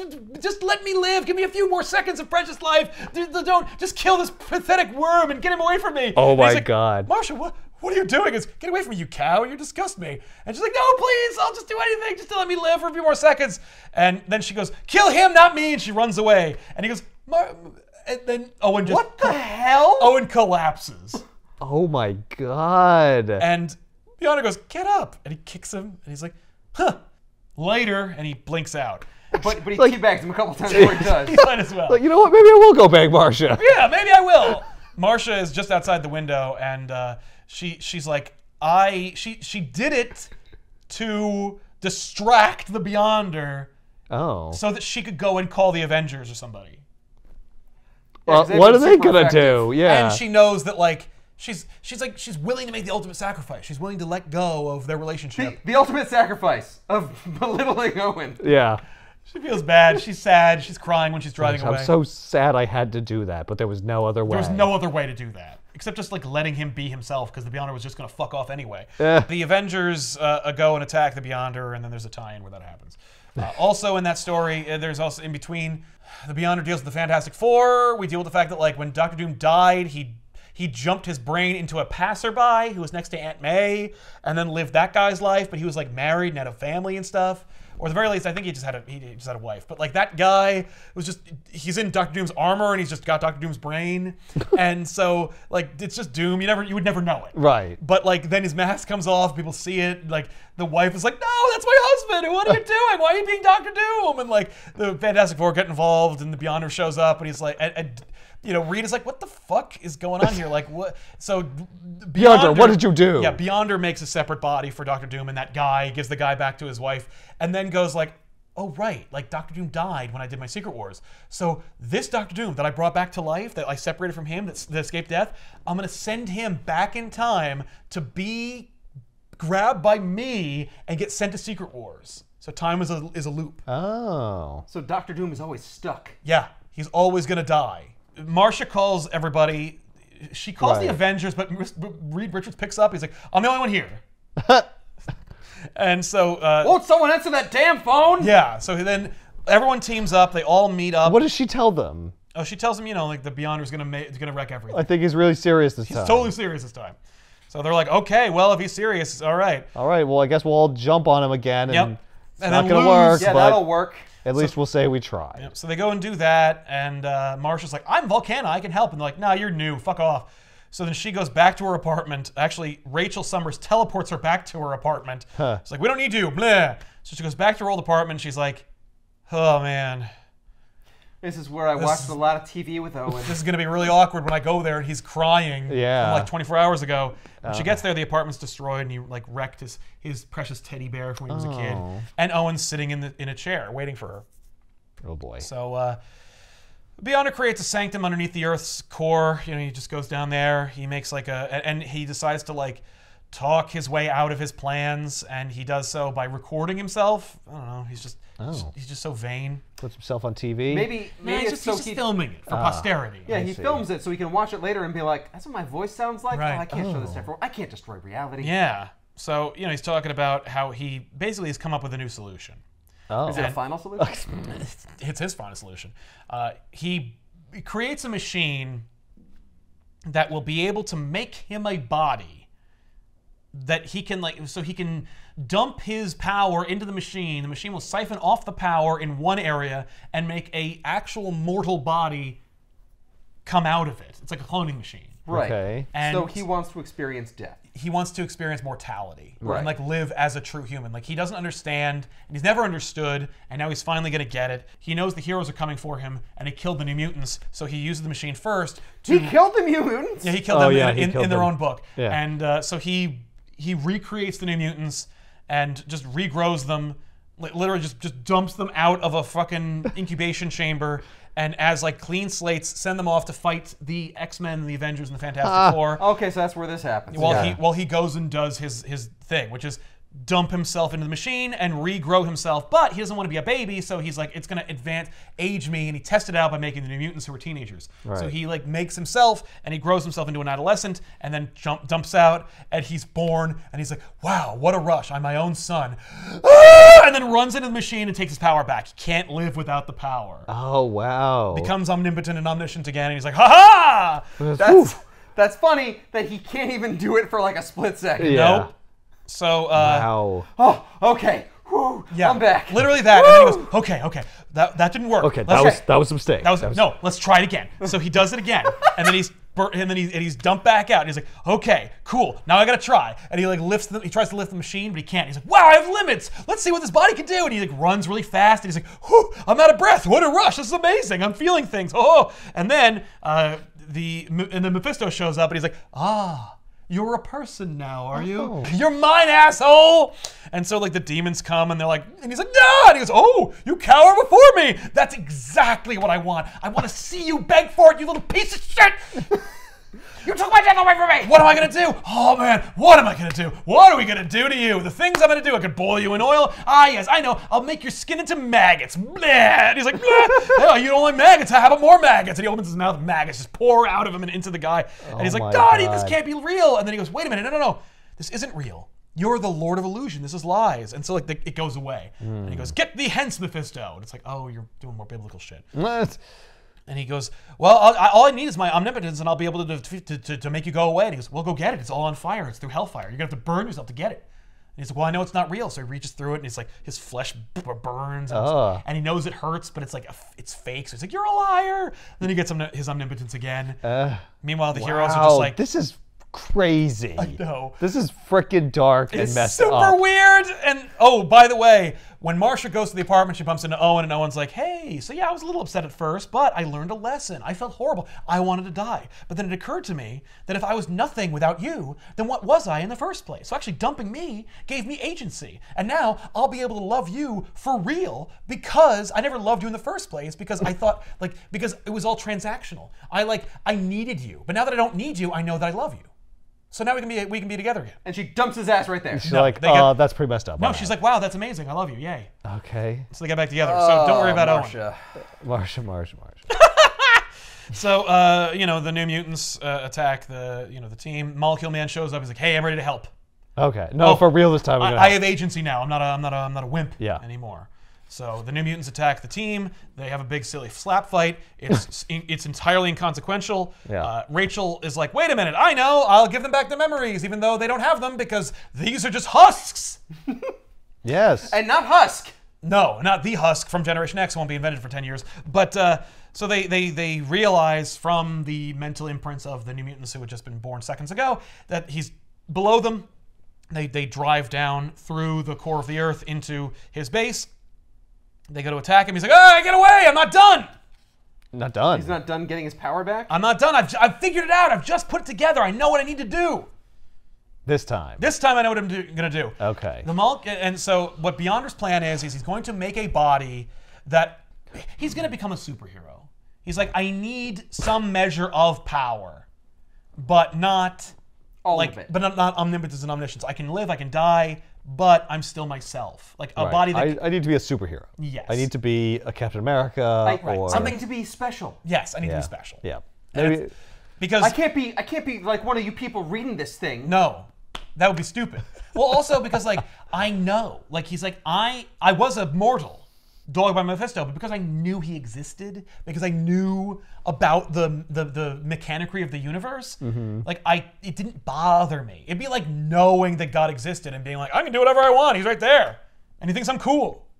It's cheating. So what level of power does he want to give himself? It's really arbitrary. Yeah, we don't know. Oh, it's never really explained. It's just like he's got it perfect. Like, how does he determine what is the Well, I just have to keep coming in and out and in and out. Well, that doesn't work. Let's see, 17%? No. How about 80? Oh, should not I be, too much. Too much. Should Yeah. I be 63? like a Hawkeye level, right? Spider-Man, right? Or like a Hulk or something. Hulk, maybe like a Hulk. Or Adam really Warlock. He seems pretty powerful. What about like celestial level power? Right. Should I have that? No, or just like a regular Kree dude? He does it like, 3 times and he's worked it out. Okay. And it doesn't explain any further. Oh, third time's a charm. The point I found is, the perfect, exact, right amount. Yes. Look, the point is, we're supposed to get that he's figured it out and the heroes don't know it. And so they dogpile on him. And he immediately swats them away. Yeah. And then Molecule Man's like, you'll find I won't be bested so easily. And they have their big fight, which is felt throughout everything. Like, he's already at the perfect amount at this point? No, he's back to being Beyonder. He's about to. Oh, okay. Yeah. So Beyonder at full strength and Molecule Man at full strength, they all just attack each other. And it becomes this whole thing. While Molecule Man battles Beyonder, the heroes are like, he's at a weakened point, so now we can pile in and they attack. At one point, only so many people can hit him. All right, we gotta all come in from different angles. He only takes up like a 6-foot radius. Like the people on the outside are just punching their friends. Yeah. Yes. Well, they're trying to be careful. So like, Mr. Fantastic, he can be as far back as possible because he can stretch in between people. Yes. Hulk's got to be in close because he's got the biggest fit. Right. They're arranging themselves. They dogpile on him. He teleports them away, and he displays his power by like throwing the Earth off its axis and like rending the universe in twain. Like he breaks everything to try and get them to fucking go away. Right. And then he enacts his evil scheme to be mortal, and he like throws his power to the machine. He imbues his essence into the cloning facility, and it starts to conjure a baby. And everyone wakes up, and they're all saved. And thankfully, they weren't destroyed because of Invisible Girl, and probably everyone should wake up, and it should be a new battle world. Right. Owen gets back up, and he's like, "Oh, like that battle hurt me. I'm hurt. It is not like in my leg. I am damaged." Right. And so, like, I don't know how much left is in me. So, the heroes rally their forces and they go, and when they get back to the lair, they just see like a baby incubating in this big machine. Right. And they're like, well, I guess we're gonna have to kill a baby. And this is our only chance. He's weak. Like Captain America and Mrs. Fantastic are like, I don't know if that's cool. Yeah, and then that doesn't seem like a totally rad thing to do. Right, and like so as they're discussing it, Spider-Man's spider sense goes off, and he's like, the thing's about to explode, and so Sue creates a force field that protects them, and the we don't have to kill the baby; it's gonna kill itself. No, the machine exploded, but it basically just like it needed to send off energy to create the Beyonder the way that he wanted. Right, it's part of the way it operates. It's part of the fucking process of the seconds-old machine. So they're all like, okay, let's go. And then Mr. Fantastic's like, wait a minute. We don't know what this machine does. He's a baby. We don't know what this means. And they're like, who cares? He almost killed everything. Let's go. And he's like, stop. Just wait. And they won't do it. Just wait for like a second. No. And then Molecule Man goes, no, we can't. We got to strike now. And he fires at the machine. And Mr. Fantastic, are you mad? He's just, stop! And the machine breaks. I didn't get a chance to study this yet! No! The machine breaks, it explodes, the baby is like, it screams, everyone is enveloped in white light, and unmade, and then remade, and then they're all still there, and the machine is broken, and they recover, Silver Surfer recovers the corpse of the infant Beyonder, and he's like, the baby's dead, and everyone feels super fucking bad for their horrible behavior and walks away. And Owen's like, I'm sorry I had to do that, but it had to be done. And Cap's like, listen, that was fucked up, but I appreciate you having to do it.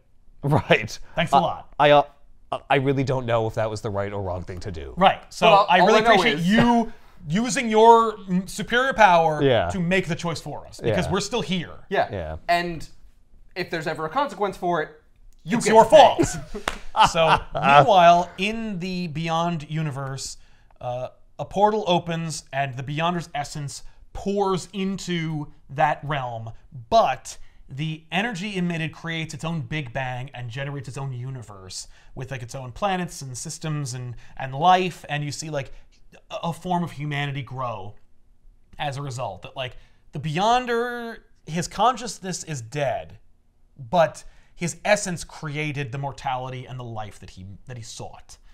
But don't worry, because they throw all that away immediately after this to retcon who the Beyonder is three times, and then also that they never reference this reality that he creates. But like to bookend it, the Beyonder realm was empty. It was Beyonder, through his bumbling of the Marvel universe, he eventually creates a reality. Yeah. So with life in it. Where the humans evolve in this, so could this be our world? It could be. Is this like the origin of like our universe? It absolutely could be. And what's interesting about that is it actually has echoes in New Avengers Illuminati, where there's a chapter that covers this. Oh, really? Where the Illuminati go to deal with the Beyonder, and the Beyonder eventually just leaves and goes to our reality. And he says, where was I? Oh, yes, the world.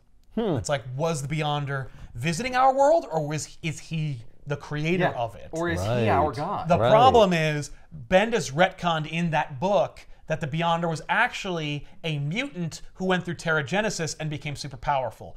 No one, we did that book, no one agrees or listened to it. So that's garbage. So that's They also retcon after this, but before Bendis's, that the Beyonder is actually a cosmic cube that gained sentience and then became an entity, which is also horseshit, and don't worry about that either. So that's gone too. And then Hickman retcons that the Beyonder is a child of a race of Beyonders, and they all die, and Doctor Doom takes their power and becomes the supreme being of the universe, which we talked about a little bit over the years.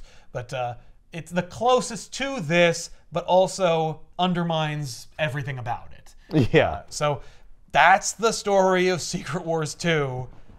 It's super weird and dense, and all the tie-ins are just like a regular superhero adventure, but then the Beyonder shows up and either mucks up the plot or gets out of its way. Yeah.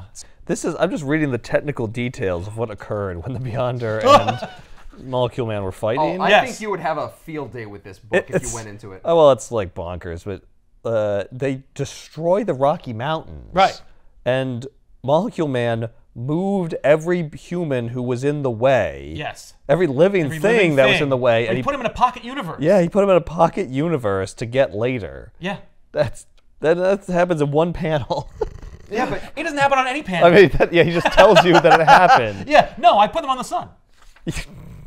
Yeah, what? Yeah, but I made the sun cool, like ice. So they're not. We're gonna even worse. No, if we fix this problem in 10 minutes, we should be fine. Yeah, they won't freeze to death immediately. Look, the light's still gonna take 8 minutes for it to get Exactly, here. so it'll be fun. In that issue, by the way, he mentions he goes back to that pocket thing and puts everybody back. Ah, okay. After he fixes everything. Right. Wow. Secret Wars 2. There's a lot going on. I love how it's like Secret Wars 2.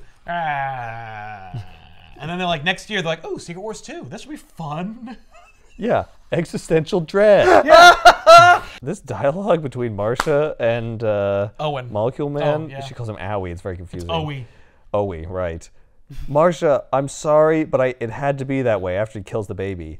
Her response, I guess. I don't really think I'll ever understand, but I'll get over it. Yep. I love you. What? Maybe. I guess. Okay, whatever. Okay. No, you gotta sell it. You gotta be like, I guess. Maybe one day I'll understand, but I love you. Yeah. And I like the other one. I think it's, I guess. I guess. I'm as dumb as a sack of rocks. Yeah, well, it's whatever. An exclamation mark after it. So it's like, I guess. I guess? I guess. There's no question mark. It should be a question mark. I guess. I don't think I'll ever get it, but I'll get over it. I'll get over but it. I assume I'll get over it. The murdering of a child. Don't worry about it. I'll get over it. I don't want you to worry about me being upset about you murdering that baby. Yeah. It's some weird science experiment. Yeah, in the shape of a baby. Father in this. Right? No. There's a lot there. There's a lot going on, and I don't. I feel like he- Marcia at the end of this book, where I'm like, Yeah. I don't get it, I guess I'll get over it. but I guess I'll get over it. You can teach a course on this on Substack. I should, Oh, yeah. my God. Secret Wars 2. I'll put it in the description if you want to pick up at least the trade. There's an omnibus that has all the tie-ins. That seems a bit much. I don't recommend it because they don't matter. There's like 3 tie-ins that actually do inform the story, but even then, like, they don't really. Like, they talk about how like the Fantastic Four books are kind of more, important, but they don't set up why Beyonder acts different from one issue to the next. Right. So, much like existence itself, they don't matter. It's random and it's dispassionate and kind of dumb, and then it's over. So we'll see you guys next time with another episode of Back Issues. I'm Sal. I'm Ethan. I'm Ben. So long. God damn. I'm so glad we got to get a chance to do this. I've never. Fucking insane. Yeah. Holy crap. This book went in places I was not expecting.